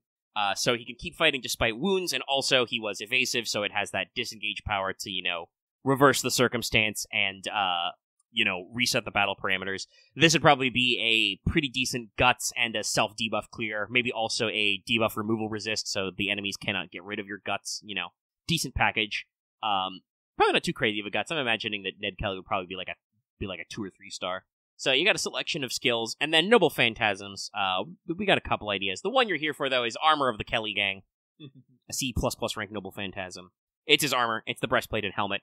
I thought about making it like an always-on Noble Phantasm, but that would make it very obvious that Ned Kelly is Ned Kelly, Not good for mysticism, so it's not always active. He was seen without it. And in fact, actually, I didn't say this earlier, but according to history, historians working on this, the Victoria Province Police were reported multiple times that Kelly and the Kelly Gang were in possession of this iron armor and just didn't believe it, so they were completely flabbergasted when he showed up in it. So it just kind of manifests, quickly if he needs to. The armor is actually pretty well made. They had blacksmith test it and they thought it had to be made in a professional forge. No, it was made in the bush. Basically in it, Ned is completely bulletproof, even though his arms and legs aren't protected, unless the enemy is really good. It has special aiming powers. He basically is completely immune to modern mundane weapons that are gun-based. Also, any gun-based Noble Phantasms would have a really hard time damaging him through the armor. And also, it would resist minor mystics, because, like I said, people literally, thought he was, a bunyip, a phantasmal coming out of the fog. So, this would also count as the equivalent rank of magic resistance, probably. So it does give him some of that inherent magical resistance, and would also mean that, minor mystical effects would do it. It probably won't stand up to, being hit at close range with, A rank holy sword or anything, but any gun-wielding servant, and probably even, any normal arrow-based archer just throwing arrows at him, probably would clang off. And it does say that while it is activated, he can enter basically a rampage-like state where he attacks continuously. So it's kind of got a berserker mode built in. And indeed, I'm not sure, in FGO how you would do this with the NP, but you could make it a fully support NP, or you could make it so it's also an AoE attack, he does attack enemies constantly, but it also, gives him, 1 turn of invul first as well, or something like that. It does have a conceptual weakness. It doesn't protect his arms and legs, so it's funny where, Ned Kelly is the kind of servant who, super hard counters other archers up until he doesn't, because every archer has, super high levels of clairvoyance and supernatural aiming skills, so they could just aim for the weak points. But ironically, I feel like Ned Kelly is a kind of servant who would stop a master like Kiritsugu, for instance, who's like so reliant on his gunplay tools that other mages don't understand. Ned Kelly would just be like, "Oh, cool, you have a submachine gun, 9mm, doesn't do anything." Insert 9mm memes here, but just a very funny one, little stuff like that. I mean, if you wanted to do it like super AoE, you could actually make it give him a rampage buff so he does AoE normals. That could be a good trade-off for not having a damaging NP for a guy who's like pretty low rarity. I do have a second Noble Phantasm recorded. Story of the Kelly Gang. This is only a D+ rank Noble Phantasm, but I figured there's some stuff here for some extra ability, just for some utility. This could be like a profile-only note, or could actually show up as a skill.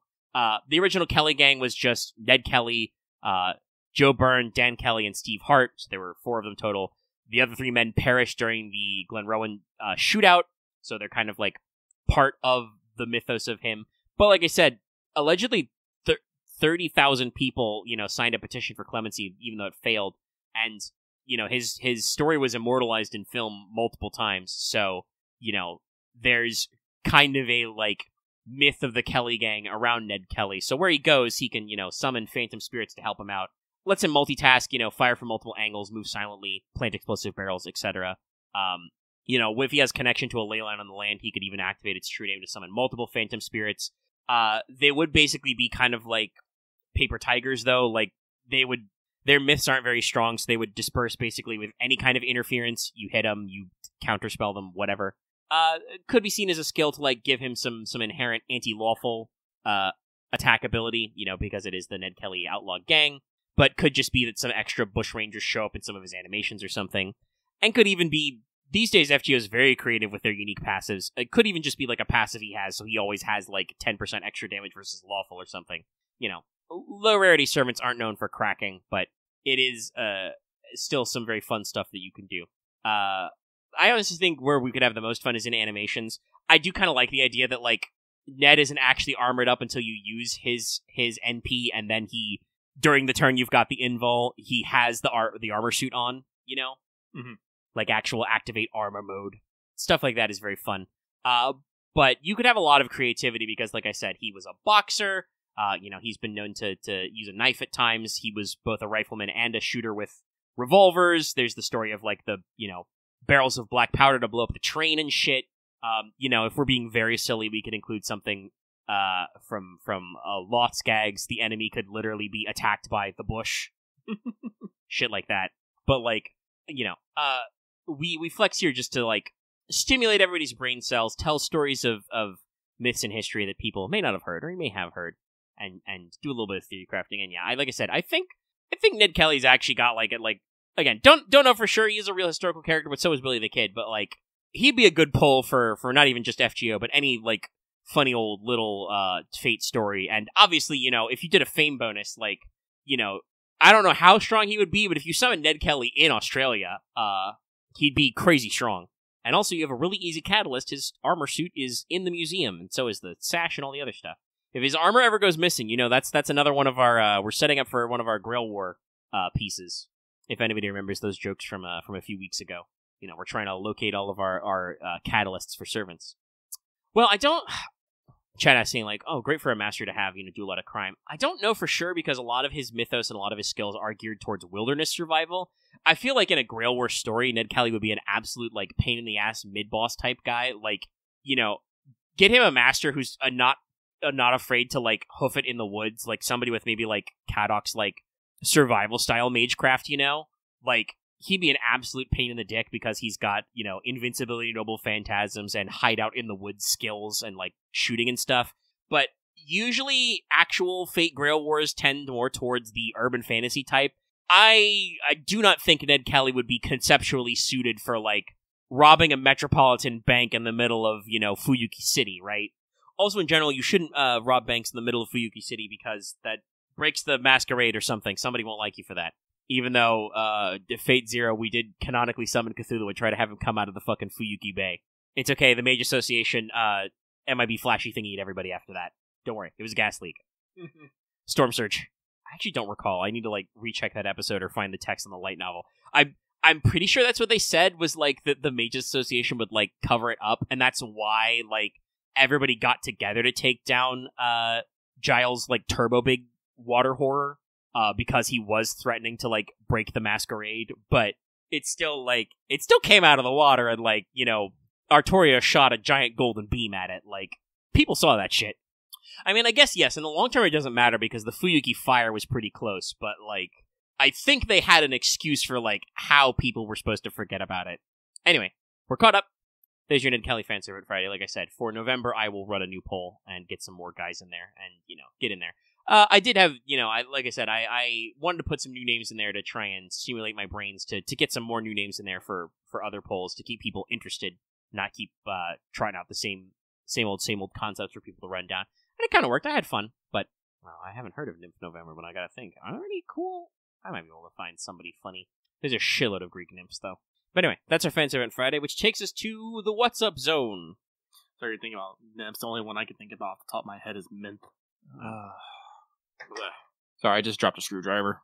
It happens. I actually just got my Hexbolt security screwdriver back. Apparently, it dropped on the floor and I left it back in the old place. But luckily, I didn't need it in the intervening week. That would have been awkward.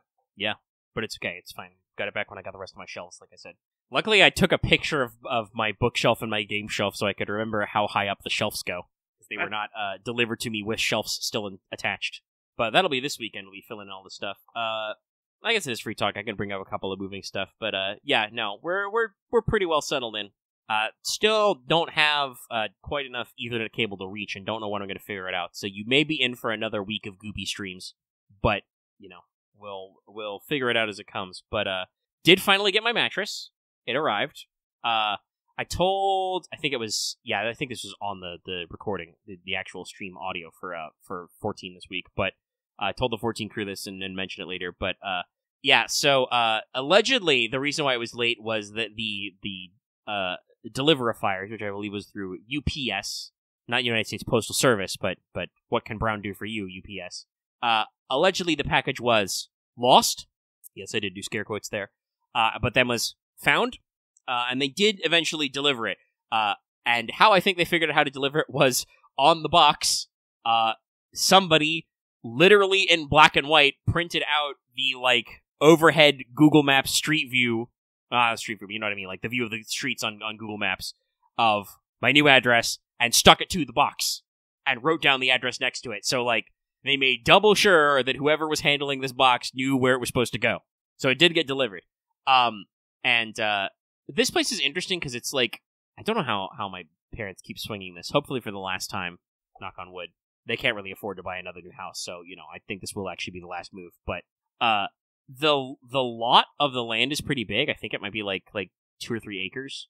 Most of it's forested over, but we technically have like 2 driveways, basically. Like 2 spots where you can get out to the road. So I think they went further down and came up the long way around rather than the shorter driveway route that goes by the front door. That route, I can understand if you had a truck, is a little trepidatious right now because there's lots of logs and tree stumps from when the hurricane blew through here and knocked over a bunch of trees. So I understand if you don't want to come that way. But that means that they dropped the mattress off in front of the garage and, you know, just dropped it off and left. Which is very fun because as I hear the truck roll up and they drop it off and I go out to pick it up. I notice on this box it says team lift required. Well, there wasn't a team, so I did not really lift it, but I had to drag it in from the garage all the way to technically the spare bedroom, so I could, you know, unpack it, unfurl it. It's a hybrid. It's got like partial memory foam, partial spring, so it was vacuum packed. So I did, you know, the whole thing where I unsealed it and it magically sprung up. We left it out, but got it set up on the bed, readjusted my bed frame. It's all, you know, very compact and normal and neat, and it's good. It's also a good mattress. It's helping me sleep better. It's much better than my previous mattress, which was scronkled to hell. And it is better than the air mattress because it is a much more manageable height off the ground, and I don't feel like I'm going to fall out of bed.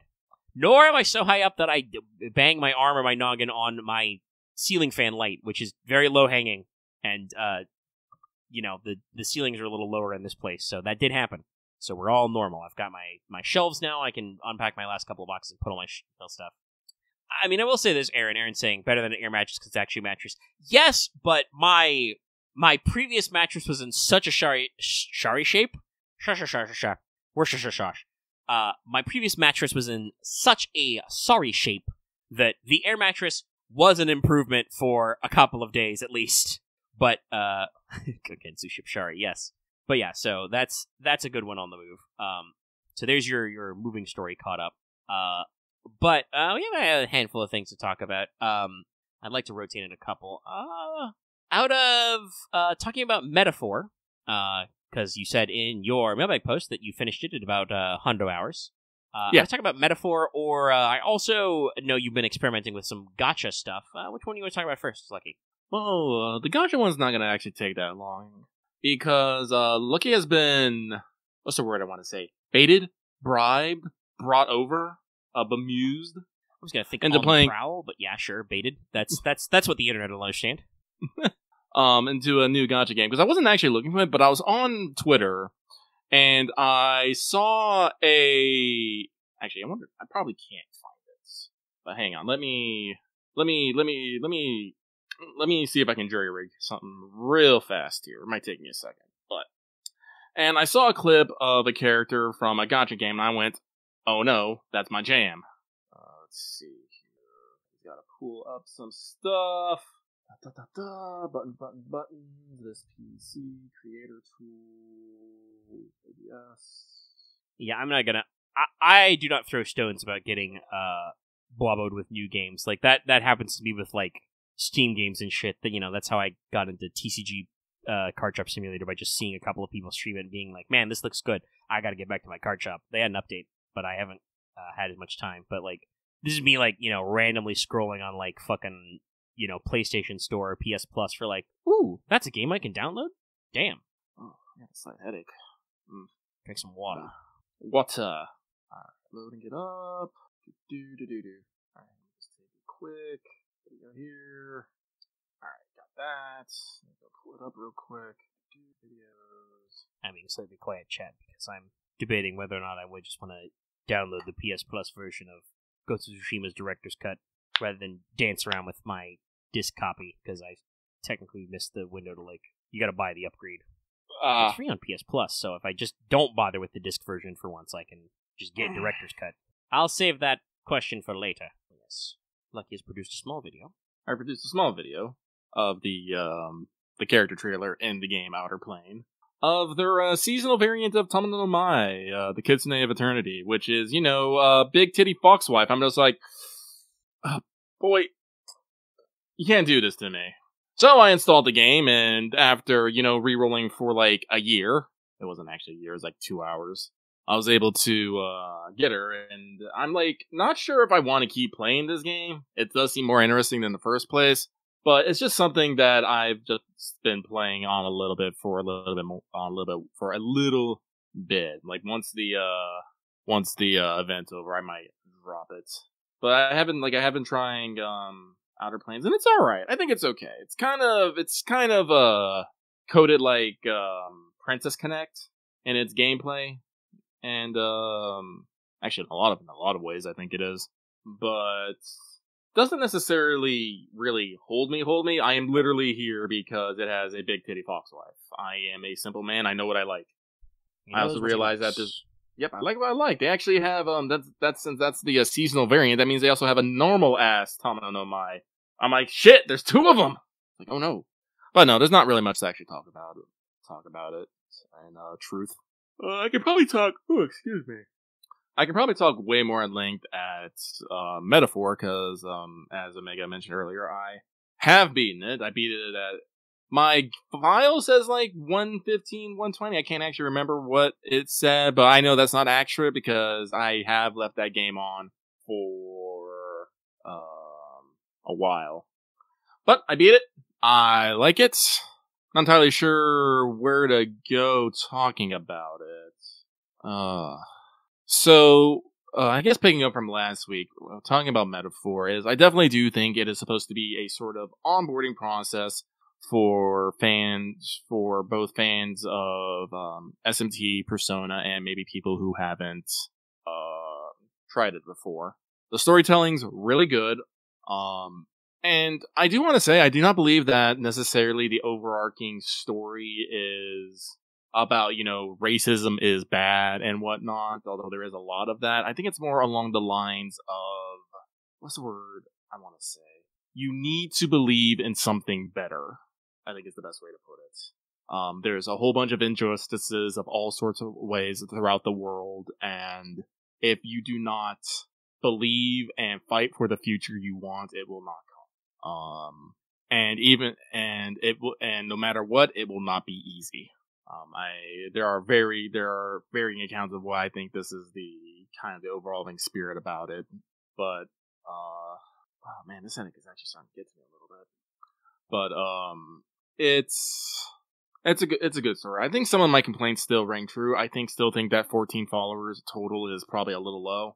Like I said, even at the end of the day, you have your 7 party members and then just 7 other people that you kind of know. Hulkenberg and Brigitte are still my faves. I love them. I love them to bits. The conclusion of the story is probably not as cool as I would like. Like I said, they try to do some classic Persona stuff here, but it kind of falls flat with me, and it feels really, really rushed. I'm gonna be real. I'm kind of gonna double down on. I think they cut some stuff to make the release date, because once you hit where was it, about Altaberry Heights, things feel very rushed. Like Altaberry Heights, it's like the 5th town you get to. It doesn't actually have a dungeon. You just have kind of a countdown before something happens. You just gotta kind of do your own stuff. Then you go to another place, someplace else, just to have one single boss fight. You'd never go back there again.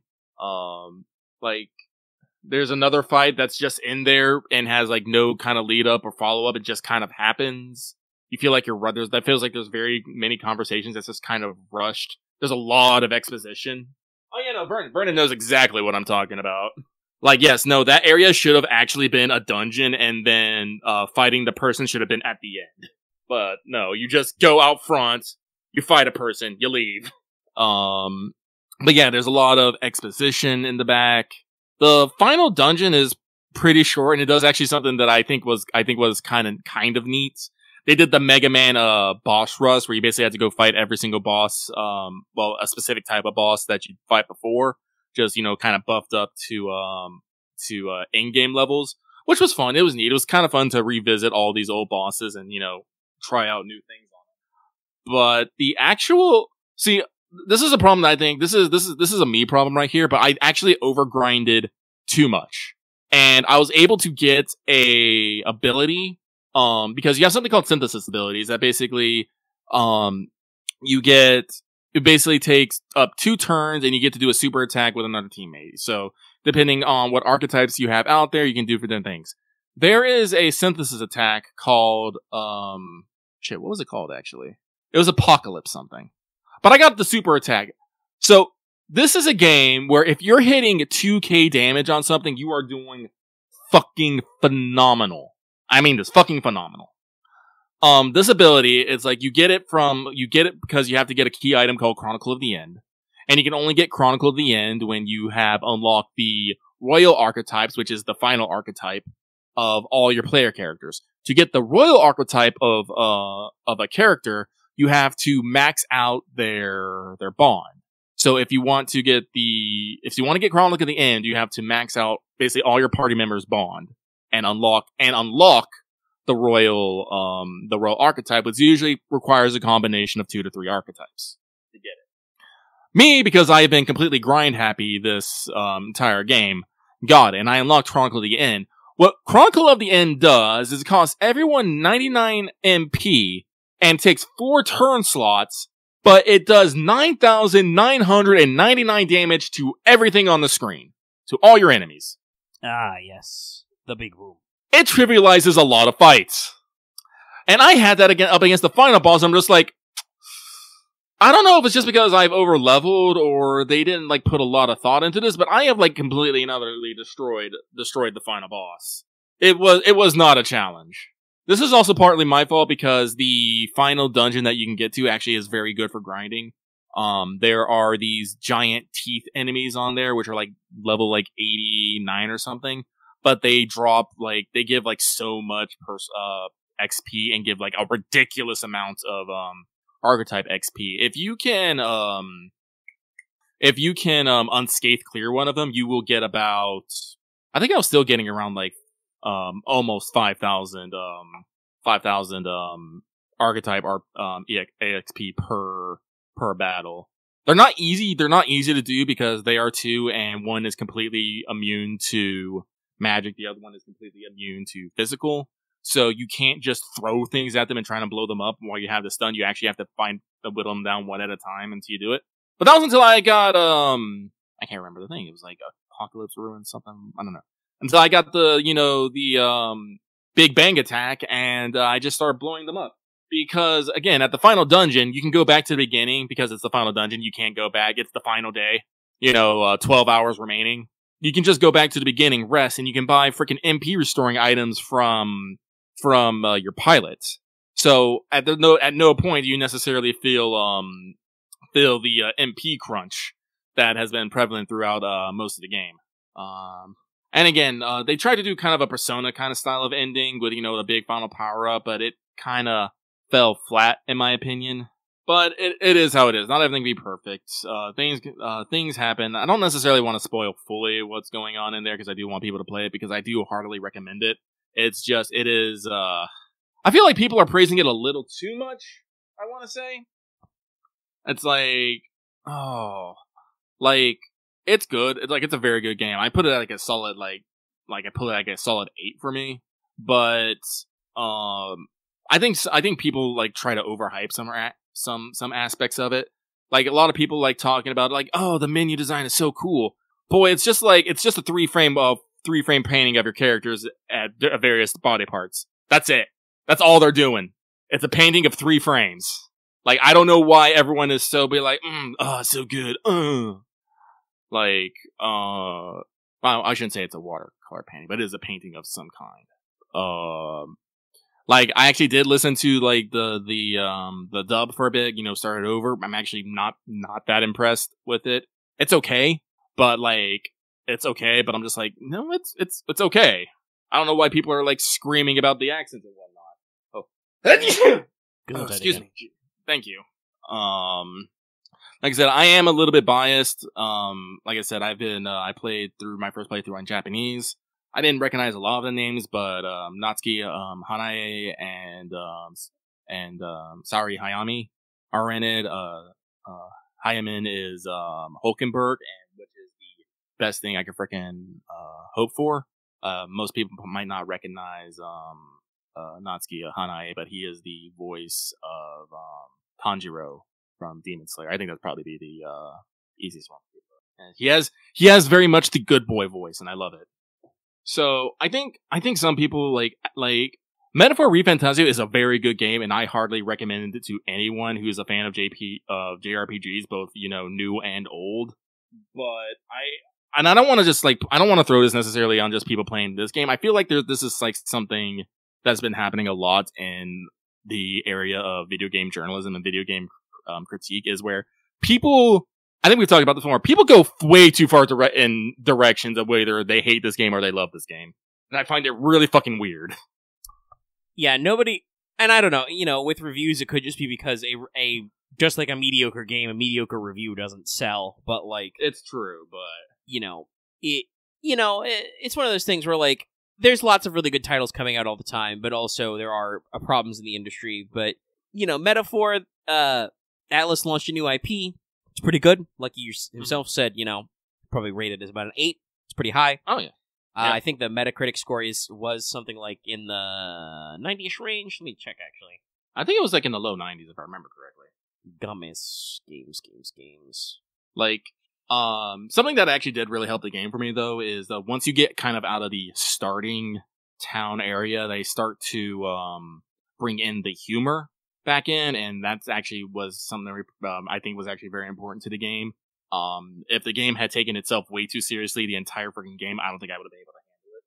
Yes, but it's, Metaphor is solidly in the low 90s range. It's got it in a few different places. It seems like the most reviews, the critical reviews, are on PS5, which it is a 93, even though that is the most critic reviews, but it's 91 on PC, 92 on Xbox. It's still in the low 90s, so trending very well. Yeah. But they do a lot of humor and gags and whatnot, and I think that's actually pretty important. Like I said, the followers, like I said, some of them were very good, some of them were kind of meh. I think I talked about that last time. I enjoyed the press turn. I enjoyed the press turn system. I'm glad they brought it over from SMT. Like I said, now I feel like I know a little bit more about SMT and how that works. I think that's very important to convey that, because again, SMT and Persona have almost basically split in fandoms now. So it's I think it's good that they can kind of through this game kind of bring a little bit from each of them. Like I said, I do think I'm not entirely sure. Like I said, I put 100 hours into this game. 100 hours. This is partly because I grind a lot, but I did everything. I did everything in that game that I could on that playthrough. Like I said, I unlocked all royal archetypes and mastered them. I unlocked every archetype for the protagonist, because that was an achievement. I did all quests. I did all dungeons. I found all locations. I maxed out everyone's bond, which is, I think this is actually something I think is a very big plus. Going in blind, I was able to max out all my my royal archetypes, my royal virtues, my 5 stats, and max out bond out everyone. Like, that is important. Normally, when I play like a Persona game for the first time, I can't do that shit. I have no idea what the fuck I'm doing. So Metaphor was able to let me, do everything I wanted to do in one playthrough. I was expecting I was gonna have to go. All right, we're back. Sorry, I'll say that part too, because Lucky got caught up in a thought there because my audio crashed, but it's fine. We're good. You were in the middle of talking about something that I think is quite good and also neat, which was that you were able to basically max out everything on your first playthrough of Metaphor, which is something that I was going to say from experience. Like, generally, I don't think I've ever been able to do that in a Persona game, right? Like, with P5, like I think the only thing I came close to was like working on Royal, but obviously that was also technically pre-watched. I'd already played it, so yeah, that's that does seem to be a big positive, and also I think talks about the thing you said, which is, it seems like their design goal was for this to be kind of an entry into their bigger, longer franchises that people may be more daunted by, I guess. I mean, yeah, because I do think there is something to be slightly terrifying about going into a game series that has this is the 3rd one, the 4th one, the 5th one, and whatnot. Especially, we don't talk about the first 2. It's a big man. Cut it. But yes, no, it's nice that you can get through basically everything in one playthrough, and I think that helps. And you can still go into New Game Plus and start with all the stuff. That's how you unlock the final difficulty, Regicide. I have not tried playing that. I do not know if I ever will. It probably depends on whether or not there's a trophy associated with it or not. There probably is, because the game likes to fuck me over. Yeah. Let's see, what else is to talk about? I think I mentioned it before. I definitely wouldn't mind seeing a sequel to said game, Metaphor. There is implications that, maybe the journey is not quite over. There are lands outside to still be explored and stuff, but they kind of do it in the Persona 5 way, where, everyone just kind of gets into a car and leaves to go on summer vacation, kind of. Mm-hmm. Well, so, maybe we'll get Metaphor ReFantazio Strikers. I wouldn't mind that, honestly, because Metaphor does have actually an interesting system that I do kind of like. Because they try to sell it as this kind of like hybrid combat thing, and it's kind of is, but kind of isn't.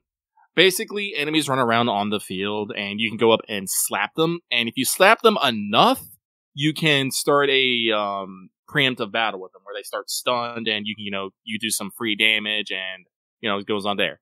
The interesting thing, though, is if you've sufficiently over-leveled them, you can just kill them straight out and still get XP and rewards from it. And like I said, since you're always controlling the main character, and the main character can be various archetypes, you can have like various attack styles and whatnot. So I think the bones of a Musou game is already there, and honestly, that'd probably be actually very good if they were to go. There's a trophy for the Super Boss, which is New Game Plus, but nothing for the difficulty. All right, that's all right then. I might do that then. No, I wonder what some of these other hidden trophies are. But yes, no. There's several things. I want to talk about, like, I want them to be more characters like involved in that, like, or like more different party members, stuff like that. Because there's a lot of likable characters in Metaphor. Catherine, the pirate puss bounty hunter, voiced in Japanese by Alpha Rose. She's great. I love her. I think one of the funniest things is that when you max her out, she has the well, it's not necessarily max. I think it's like her 7. But she has the ability just to join you in certain sub-dungeons, and basically every battle you get into, she'll just basically, like, half kill a mob in there. And she does this on the bosses, too. There's a tower in Altabaria Heights that you go to, part of a 3-dungeon quest change to kill dragons. And I got to the top of that fucking thing, and I'm fighting this big-ass dragon, and Catherine just comes in and just punches this boss for like a third of its health. I'm just like, okay, that was like 6,000 damage. Thank you. It was kind of funny. Yeah, actually, and like thinking about it, I think I had more trouble with the there's at the end game there's a quest you can do where you go fight 3 big dragons and get cool stuff from them. I had way more troubles with that those 3 dragons than I did the final boss. One, the Devourer of Flames kicked my ass so hard. It took me like literally 2 hours to do because I died a couple times. Cause, the dragon has an attack called Burn It All, where it just breathes fire on everyone, and everyone takes 9,999 damage. This is me, being with like, 800 HP, and I'm just like, Jesus fucking Christ. The only way you can stop it is if you have something that blocks or repels fire. And archetypes don't give you that. Natively, you'll get weaknesses and you'll get, resist, but you won't get any blocks. So you have to be constantly using abilities or have equipments that block or repel flames. It ended up that basically my main character, Will, basically 1v1 this fucking dragon for like forever. It was probably not the primo strat, but I didn't have, I had done a goof. I had saved, in the dungeon. Cause usually I have two files. One is I save when I start the day. And then I have a second file, well, not start the day, but start at a significant plot point. And the next one is usually is the one I save often, like when I'm in dungeons or I'm about to do a big boss and stuff. I had accidentally saved over my day one. So if I wanted to, go out and change like an item, because like I said, they're not necessarily shy about giving you items to do stuff, but sometimes, it's actually pretty neat, but you can purify items. And some items actually have multiple forms and you can switch them up. Like you can get boots that either like block ice, block wind, block lightning, block fire, but you can only have one at a time. If you want to change them, you have to run to the church and switch them out. And Lucky was like, all right, I am not going to waste one single day so I can just go back, change one piece of item and come back and do this all over again. I'm not doing that. I'm figuring this out right now. And it just turns out Will versus the Devourer of Flames 1v1 was the way to do it. Sometimes it do be like that. I mean, No, I had a bit of a rant on him earlier because this dragon would either do like Burn It All, which would do that, or it would do Bewitching Flame, which could cast Charm on everybody. And he would basically alternate doing that like every turn. I'm just like, ugh! So like even like. So it was rough. Like, what was the other ones? Devourer of Stars and Devourer of Nations, I think it was. Devourer of Stars was interesting because they hit you with miasma and it took everyone down to 300 health tops. I was like, oh, I gotta be more proactive about keeping my health up and stuff. They're pretty fun fights. It's just one of them caught me off guard, which was the problem. Very good dragon names. Mm-hmm. Let's see, anything else about Metaphor? Like I said, the message is about. I think overall, the message is about believing in a fantasy, and sometimes that fantasy is, the dream is and that fantasy is a dream of a better life for other people, and even if it seems like something unrealistic and unattainable, you still got to keep going for it. It's super important. Like I said, I enjoyed the characters, I enjoyed the humor, I enjoyed most of the character writing. Your big bad villain is big and bad, but he is not. What's the word I want to say? He's not wrong, he's just doing everything the wrong way, I think I want to say. Like, even like several times throughout the like premiere, people are like, yeah, he's right, but he's, you know, kind of being a fucking dick. And they're like, so we gotta stop him. Can't have no dicks. The writing's on a roll for a lot of stuff. There's a lot of things that I predicted would happen way before they'd happen. Some things I figured out like, you know, like 20 to 30 minutes before they happen. I don't necessarily want to spoil them because I do think that people will still want to play it. Actually, Megan, did you pick up I'm sorry, someone said capture that lucky line. I'm just like, what lucky line? Yeah, I don't know. I'm just hearing silence, and I'm like concerned. Like, are we okay? Is my audio still good? Thank you, but no thank you. But, shoot, what was I saying? I got completely derailed by that. You were asking me if I picked up something, but I don't know what you meant. Oh, did you pick up Metaphor at any point? Because I could have swore that I saw, like, I was playing it and it says, your friends have this game. I had the demo installed. I actually just cleared it off because I will probably be purchasing the full game at some point, and I'll just play it all then. I don't need to be upsold on this game anymore. But yeah, I never actually got into the demo because it, you know, hit right around a couple of other things and then just didn't have time. Yes, no, the game is quite good. It plays very well. The story is, like I said, fairly good for the majority of it. It does kind of like rush at the end. Very strong themes, very strong music. Music was still done by Shoji is it Shoji Meguro? Yes. Meguro. But the thing I love is they got the head priest from the Mujoji temple to do all the fucking chanting. All that that's a fucking priest from a temple just chanting high speed at you. I'm like, oh, I love it. It's so good. But yeah, it has a lot of strong music. Like I said, I played in Japanese, so like I can only really say that, you know, the Japanese voice actors is very good. Fun fact, the guy who plays Heimsmei in Japanese is the same guy that they have play Solid Snake in the Metal Gear series. I did not know that. I was like, oh my god. It's kind of hilarious. Which is double great because he plays a character who's involved in doing, you know, the shady, sneaky shit in the kingdom. I'm like, yes, perfect. The fact that I have not seen this character drawn in as a Solid Snake upsets me slightly. Just need that mem to percolate. Mm-hmm. But yeah, no, I definitely think I will be picking up Metaphor. I just, like I said, my personal note to myself was I should really finish P3R first before I go ordering a new video game. Which is a shame, because like a lot of really good games have come out. Like, I'm very interested in Space Marine 2. Loads of people are, you know, talking that up, and it's got ongoing stuff going on. And that's already come out. We haven't really talked about it on the show, but like everything that's come out for Dragon Ball Sparking Zero, like that. If you like Dragon Ball even a little, and I say this as like I think of myself as a very casual Dragon Ball fan. Like I didn't really like the series as a kid. I just missed a lot of opportunities to get into it. But thanks to like Team 4 Stars Dragon Ball Z Abridged, that kind of like got me more interested in like, okay, yeah, this, you know, they're cutting a lot of jokes, but also they have a lot of love for this series. And I have watched the Kai cut, you know, when they like re-edited down all the filler and redid their dub and stuff. So like I know the core. I tried to watch Super, but I think, you know, that says everything you need to know right there. Like parts of it were good, but there was a lot that wasn't, and a lot of pack filler. But like Sparking Zero, like looks beautiful, plays beautiful, and does something which is really insane, which is they have some truly cracked what-if scenarios. Like, you can play through the story and replicate, you know, battles from the original, the manga and anime and stuff, and the movies, but, sometimes they do the really cool thing, which is you can just be like, oh yeah, you know, defeated Frieza without having to switch to another guy. You feed him fast. Don't have to go Super Saiyan. It's just over. Frieza's dead. Spirit Ball got him. Good job.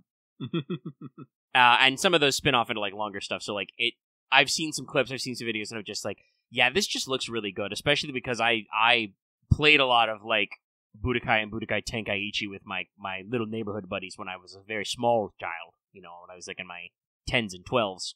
So like that's great. But also Metaphor came out. You know, people are calling it possibly, you know, best RPG of the year.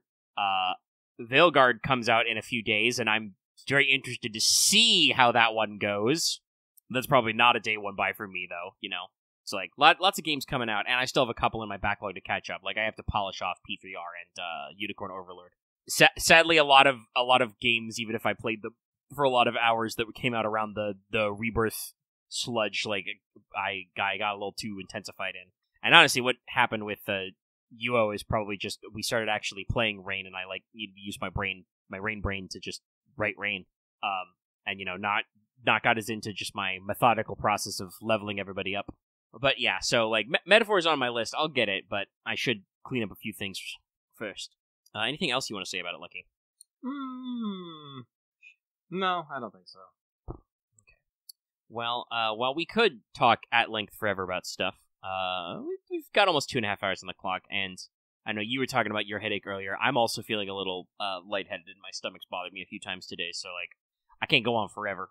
I probably need to re-up my waterification, but I've got a few things to talk about, but we won't slam at length. But look forward to more Metaphor thoughts in the future, perhaps.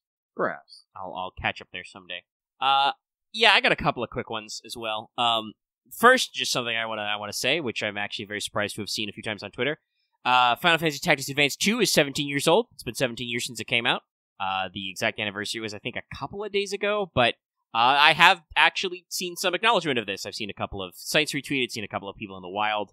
And obviously, the Twitter algorithm still works. It's one of the reasons why people haven't uncoupled from Twitter completely.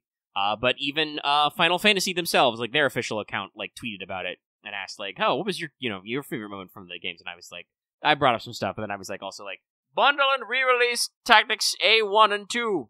I even gave them a selection. I was but it'd be nice if you could release it on Steam, or perhaps the Switch, or maybe PS5. They were Game Boy Advance and Game Boy and a DS game, so I think a Switch port could work. I'm trying to think. A2 didn't really use the touchscreen for much. You could touch interface stuff. I think they put most of the gameplay on the touchpad on the DS, right? But you could just do a wrapper that has 2 screens up-resed, or put it so the top screen is a thing you can check. I'd really like an opportunity to take another crack at those games with maybe a little funny haha quality of life, but just in general, just have them on something that doesn't require me to run my DS, which is I've talked about before. My launch ass Nintendo DS is so old that the battery is super fucked, so you have to keep it plugged into the wall, which defeats the purpose. Give me my Switch and my launch Switch and let me strap more batteries to it instead. But yeah, like I said, I'm a big fan of A1 and A2. Real fun stuff. Origin of VR and Numos and lots of little guys. And so I would love to take another crack at those and have other people be able to get them, because it's buying physical carts of GBA and DS games is tough these days, and I don't know how in demand. I'm for some reason I feel oddly confident that you can indeed find some sort of emulatron device for Final Fantasy Tactics Advance on the GBA. Just saying. And actually, hypothetically, you could find one for A2 as well, but that's as much as our friends are just oh, you can just PC emulate it. Yeah, you can, but one, that doesn't support the future of releases in the company, but also emulator interfaces are not always the cleanest. You're not meant to play a GBA game on a keyboard. They're just not optimized for that. Yeah, I know, you can hit Z and X and stuff, but it's always been a little weird to me. But Chad actually brings up the next thing I want to talk about, which is great. I'm glad you got into it, and I see that Lucky caught my retweet of a thing from RGG, Percolifying. But yeah, actually, the other thing I wanted to talk about is the Like a Dragon Yakuza TV series. I believe the first half of it is out, because I think they said there's only going to get 6 episodes, and I've watched it. I watched it all last night, actually, because it was also the day that the last 3 episodes of Legend of Vox Machina Season 3 came out as well. I won't wax too much on that one. I've sung its praises before, but they wrap up the season pretty good.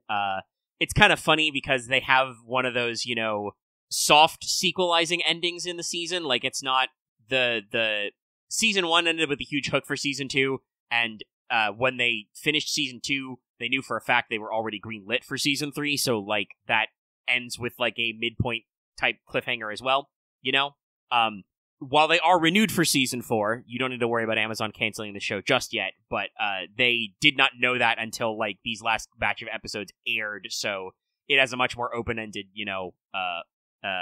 setup. I'm pretty sure the 4th season will be the last, unless they want to do some of their weird side content, but it sounds like they're setting up for it to be the last one of the block. But that also coincided with picking up the first 3 episodes of the Yakuza TV series. So I've watched all of them. We're only halfway through, but I'm very interested to see what the back half is. It's very interesting. Now, some people might say when I say interesting, that's a negative. No. It is interesting. I am interested in this. If you are a Yakuza diehard, like a purist, you are probably not going to like the TV adaptation. And I will say, like, to talk a little about things I noticed that I feel like were shortcomings, like, I mean, for a TV series based on Like a Dragon, there are times when I feel like the fight choreo is a little, like, underwhelming. Obviously, they're using real-ass people and stunt doubles, you know, like, I have not seen a shitload of CGI in this show. I think the only thing that's really CGI is Millennium Tower, which, if you have an eyeball for these things, you can tell. I don't know if they did a soundstage or they just found a block of Tokyo that looks like it, but their representation of Kamurocho, very good. Like, you see the street, you're like, yeah, that's Kamurocho. I wonder where they filmed. I wonder if they like built a set or if they actually like went to like Kabukicho and filled in some areas there. Yeah, like I feel like they have to have used a soundstage because it's so accurate, but it may just be that those streets in the actual Kabukicho are just so good that like Kamurocho looked like that anyway. But like I said, you can tell when they do the zoomed out shots in 2005 that like the Millennium Tower is like drawn in with CG. It's not there. But you know, some things you can't help. But like I said, so like it seems like a minimal SFX budget, and they actually have some amount of, you know, guns with some squibs and stuff. You know, I think they've actually like done a little practical effects. So like I respect that sometimes the choreography is not too like gritty, but there are definitely some times where like, you know, Kiryu hits a guy with an uppercut and I'm like, yeah, he's, you know, flops over, you know, stuff like that. So like the fights aren't necessarily sold like as hard as they could all the time, but they still manage to pepper in some of the character you might expect from this sort of a thing. Like, it's like I said, it's really interesting. They capture the effect of Kiryu can't walk 5 feet without getting into a fight, right? Like, they just do these kinds of montages. Like, literally, man gets out of prison, a bunch of goons waiting for him. Hired goons here. And in that fight, he does a very, like, Kiryu part of the choreography where he, like, slams a guy's head against a wall, like a cinder brick wall, and then scrapes his head against it, which I think is a heat action in one of the games. Oh, yeah. Yeah, so, like, and you're like, yeah, that's right. And then when he goes to Kamurocho and he picks up his new suit, you know, some guys are, like, picking on him in the dressing booth. They're like, hey, man, are you busy? And he's like, I'm making a very important decision in my life. And they're like, huh? What if I correct? He just beats the shit out of 2 guys in the store and walks out, you know? Like, I'm just like, yeah, no, this tracks. So, like, it does capture some very Yakuza-type feels. And I will say that, like, if you're looking for the levity you get with side stories and side activities, they don't really hit that. It feels much more like a conventional J-drama in that way. Like, it's still, the plot points and the plot structure are still very much in tone with the Yakuza games, but we do lose some of the levity for the sake of that. They still do these things, like, there's still mention, there's a manga cafe that's a major background element in some of those first 3 episode scenes. Like, our setup scene is, and this is the intro scene, so it's not a spoiler to say, but their introductory scene is actually very interesting. They do have subtitles for all the characters, like they do the big title cards, which is good. But they do a heist montage to introduce you to Kiryu, Nishiki, Yumi, and Nishiki's sister, Miho. And this is the thing that I know Legendary said in the chat as well. But this is something that's very interesting in that, like, Nishikiyama's sister is, like, a real character. And I do want to say that, like, I do think in Yakuza 1 she was very much not. Like, that was just, like, she was part of Nishiki's backstory. So, like, all of them are set up in this kind of, like, doing a fucking Kamurocho, you know, punk kid heist. And that's how they get in Yakuza trouble. But there's a big shot of that that's, like, at an arcade, you know, at one point Miho's playing games. At another point, like, just as part of a montage, Nishiki and Kiryu, like, play shogi, you know? So, like, they have those little touches, but they're not perfect. Overall, the show is very interesting. Yeah, Legendary said this in chat. They've done something which I think I actually kind of like, which is they basically merged the pre-prison timeline, 1995 years, with the stuff in Yakuza 0 that's supposed to take place in the 80s. And that's something I actually think I do like. Like, I get that the series, I think, like, likes their 10-year time skips, but, like, the fact that Yakuza 0 happens in the 80s and then the lead up to Yakuza 1 is in, like, 1995 is, like, that's a little weird for me. That's a little weird on the timing. We miss out maybe some of that, like, big 80s energy, which I think was kind of important to the feel of Yakuza 0, but for a storyline, like, just putting all the prologue stuff in one, you know, block of years is pretty good. And I do think I like how the show is constantly doing flashbacks. They have a little like screen tag where they'll like show the year and then they'll like Rolodex it back or forward, right? And they even do this to show like stuff from like even further in like Yumi and her sister's backstory, you know, like then they do flashback to like the 80s for a couple of things, you know. So like it's really well put together. These are really good scenes, and they're doing a lot of fun character stuff of like I've actually recently I've started rewatching highlights of Yakuza 1 Kiwami Edition, and like obviously we do a really good job of building up Nishiki like in the prologue, but like once we flash forward to 2005, like I feel like he immediately becomes the final boss character, right? Mm-hmm. And just kind of like lurks off screen. In the show, no, they don't do that. They actually like he's a major supporting character, so like Nishiki actually gets scenes with like other characters and like gets opportunities to like talk with Kiryu that are not like immediately like antagonistic, right? So like really keeping that brothers theme together. I will say another thing, like I said, if you're a purist, they seem to have, for characters for the most part, casted more for ability rather than appearance. Like all of our core characters do a pretty good job of looking at like when they're in 1995, Nishikiyama's actor doesn't look a lot like past Nishikiyama, but like when he's in 2005 and he's got his like hair slicked back, I'm like, yeah, that's Nishiki. That tracks, you know. For being a younger Kiryu, the actor they've got for Kiryu looks pretty good. Yumi looks pretty good and stuff. I think they've even got a decent actor for like Kiryu's adopted father, Old Man Kazuma. But like a lot of the other I should say this, the guys they've gotten for Majima, and there is a little Saejima as well in the flashback years. Those guys are looking pretty good. We've only gotten a little bit of Majima in the first 3 episodes, but he's doing a pretty good job with that. But like the Yakuza head honchos they've got going on, despite the fact that a lot of those guys are stunt casted, like in the games, like they're literally using Japanese like actors' faces. They've picked actors that don't look like a lot of them. Like Dojima is just, you know, kind of a, you know, not quite as squat and rounded as Dojima is in the games. Shimano is just a guy as opposed to the guy he is in the games, which is this fucking bald ass, giant ass, tiger back guy. Like, basically, the characters in the Yakuza TV series are built like actual Yakuza members from the year 2005. They are not built like they need to be able to rip off their shirt and do a boss fight at any given time. So, like, they're built like normal people, you know. So, that's okay. I don't mind that. That does make it a little weird for me as a guy who's, like, played some of the games and seen a lot of people play those games and talk about them, where I'm like, I'll hear it offhanded where, like, they talk about, like, Shimano, and I'm just like, that guy Shimano? He's just a guy, you know? And, like, I had to, like, check the Amazon facts for, like, who the head of the Tojo is supposed to be, because I think it's still the character of Sera, but he doesn't look anything like him in the games, you know? So, like, there's a little bit of disconnect there. But other than that, like, the plot stuff they do is still really good. Like, they've done a very good job of, like, weaving in, you know, we've got our core 3 characters in Nishikiyama, Yumi, and Kiryu. We split the camera pretty evenly between all of them, and kind of moving back and forth. That's another thing that they do that's different, but I like, which is, like, you know, one of the big plot hooks of Yakuza 1 is that Yumi is just missing.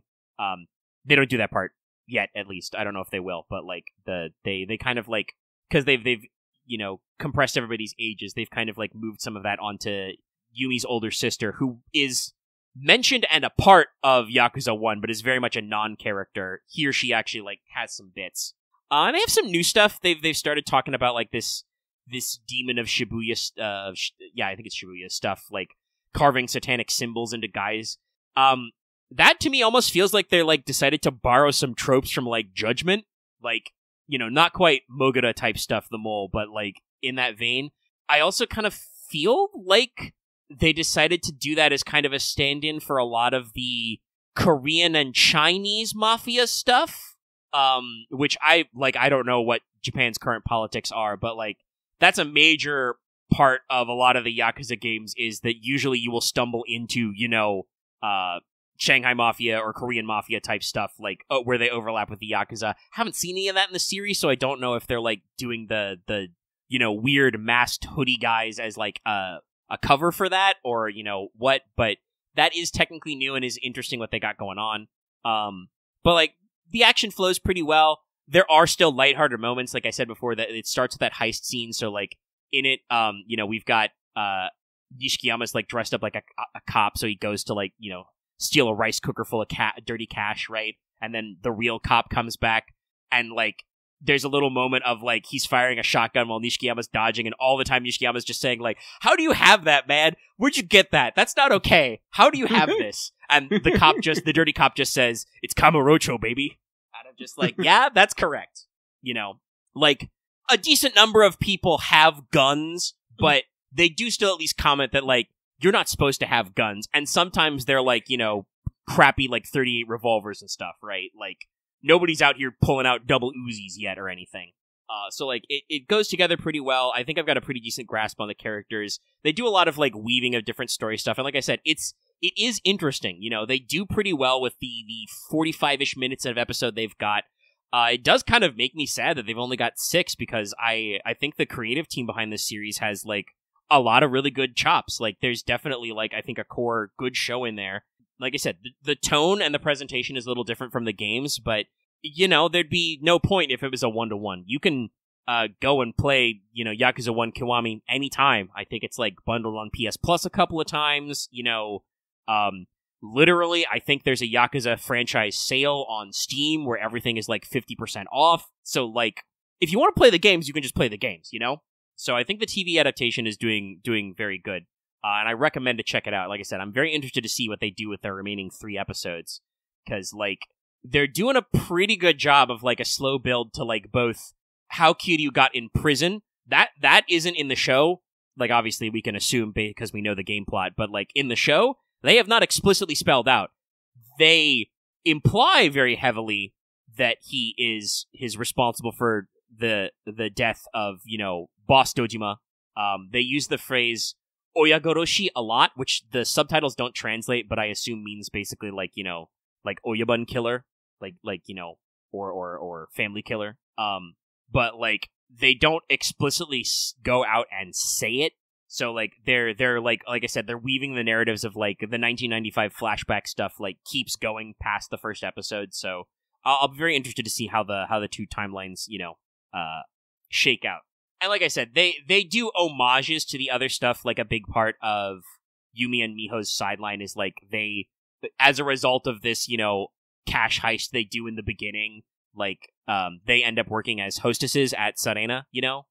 So like you effectively get like a snapshot of like the cabaret or hostess mini games, but serious. Like there's even a scene where there is like a big oil baron type guy, you know, pouring champagne into a pyramid of champagne glasses, you know, that kind of stuff. So like they have these little homages. They don't really focus on it, but they put them in like montages and background scenes. And they do a very good job of like their different, you know, sets and stuff. And like I said, I'm very interested. And I will say the one character who they managed to make look pretty much like his video game part was the Florist of Sai. Like I was like, you see him in like a flashback, he actually gets like a little bit of backstory, a little bit of setup, and then you go to like the underground base with all the TV screens, and I'm gonna be like, especially because like I said, a lot of the other guys don't look anything like their game characters. I'm like, okay, how's he gonna look? No, he's fucking there. He's belly out, you know, in the robe, got the fucking headband on, and I'm like, damn, no, that guy's killing it. He's living his best life. Like, he looks the part. So yeah, like I said, very interested to see what they do with 3 more episodes, and I'm kind of curious if this TV series could get, you know, more seasons and maybe adapt future plot stuff, you know, like would they be willing to go through future games worth of story or even like touch on side story shit, you know? Like I said, I don't, you know, need Kiryu to sit down and like have a whole 45-minute episode devoted to Pocket Circuit Fighter, but like this show feels like it's the kind of thing where like if you're paying attention, I would see a Pocket Circuit Fighter or a Mesu King like ad in the background, or like it would be part of another thing where like Kiryu finds like one of those like hostess cards or the Mesu King cards on the floor and just be like, huh, weird, puts it in his pocket, goes back to like chasing a guy or beating up guys. Like they do their little touches, but they keep their tone very consistent, which, like I said, it's interesting. It's not bad. It's different, but I like it. And I very much want to see what they got going on there. And like I said, Majima hasn't gone full Majima yet, so I'm like, I do want to see that guy, because he's pretty good at it, and I'm like, oh, I want to hear the Kiryu-chan. I want to see the full part. If they could, have him try and jump Kiryu out of a giant traffic cone, I think that could still work, Because he's still portrayed as, like, a crazy guy. So, yeah, no, it's good, and that's my 2. I had a note here to maybe talk about some space trucking, but we're almost at 3 hours, so I do want to wrap up. Like I said, I'm getting a little dry-throated. I'm a little lightheaded and need to hydrate. Lucky probably needs to hydrate. I've got something to drink, but if you're done, you're done. Yeah. Space trucking is trucking along, though. We've kind of pivoted to some more mechanic stuff. I'm slowly working my way through, like, combat and hazards and healing and asking the guys game design questions. We basically got through character gen, and I think a lot of people have, like, taken a look at like sorting out how that works. And overall, I think all of you feel, like, comfortable with the packages and the amount of free XP you get and the traits. Yeah, no, they're fun. So, like, we're already, these guys, we're probably, like, at this rate, we're probably still, like, months away from a space trucking, playtest campaign or whatever, but, the boys are already whipping up a motley crew of spacers to come together. I still don't know exactly how we're going to come together. We'll figure it out. It doesn't always make sense, but we will work it out, I'm sure. And we've got room to come together. And if you have been missing Rain will be back. We did record a new session, and we should be back for another session on Sunday. That reminds me, I gotta make sure my notes are up to snuff. I was planning on doing it yesterday, but like I said, the movers were here and we got a lot of stuff moved in. So we were busy with other stuff, but I gotta make sure. Both those episodes are uploaded. I will give them thumbnails and titles and descriptions and stuff and ship them out back to back, probably Sunday. Yeah. Just dump them all out so you can get a super big, long Rain-ing. Yeah, so we had a lot of good Rain stuff come out. And honestly, I think our next episode, we're probably gonna take a pretty good pace. My plan is to have fully have the events for the last 2 days of the festival blocked out, and then I guess leave some wiggle room for, like, introducing some new plots, bringing up some stuff, and letting you guys set up for, how exactly you want to handle your possible visitation on, the tour. Yeah. Whether it's a royal tour or a grand tour or whatever. And I gotta leave you some space for your ice cream social as well. Yeah. But yeah, so we'll wrap up there. Thanks everybody for tuning in. Hope you enjoyed the episode. Sorry about the slight hiccup there, but it happened how it happened, and we hope you enjoy it. And like I said, it'll probably still be a while of some soupier streams, like I said, because I don't have an appropriate Ethernet cable to start wiring in my PC just yet, and I don't know when we'll get to it. So stuff may be a little silly for a little bit, but I'll still try and hit some of our regular streams. We'll try and get in on some 14 and then try some Yugen and stuff, and maybe we'll hit up a blah blah blah blah blah Astrobot, or I could just stream Balatro runs for like 2 hours. That you guys won't care if those are slow. Just me making poker hands and cursing God. Anyway, we're gonna do our little outro. Like this video on YouTube. Leave your comments. I'm sure I had several comment moments. You should commentify down there. Many thoughts you can give us. Ring the bell if you haven't already, and make sure you're subscribed to the channel to get more videos and streams. Consider joining our Discord. It's a fun time. You can hang out. And I would like to use this opportunity now to mention that you can support us on Patreon. Get the episodes in audio format a little bit early. Get access to topic polls and other stuff. And at our highest level of Patreons, you can listen to the episode live every week. That's the chat I refer to when I talk about the patron chat. And if you offer our tippy toppest tier, you can get a little shout out like Adam DeHarp, Blacklist OG, Call Me Zed, Carlos, Dragon, JDV9000, Justice the Fae, Kaiser, Chris Starlight, Legendary Boss Hunter, Liam Kessler, Rise of Kenji, Rogram, and Charvor, some guy named Bob, and Varian the Crow. Thank you very much for your support, patrons, and thank you for everybody for consuming the content all the way through to the end. Let me know what you think about putting the Patreon bump at the back. And that's everything I got to say this week. So that's gonna be good night, everybody. Good night, everybody.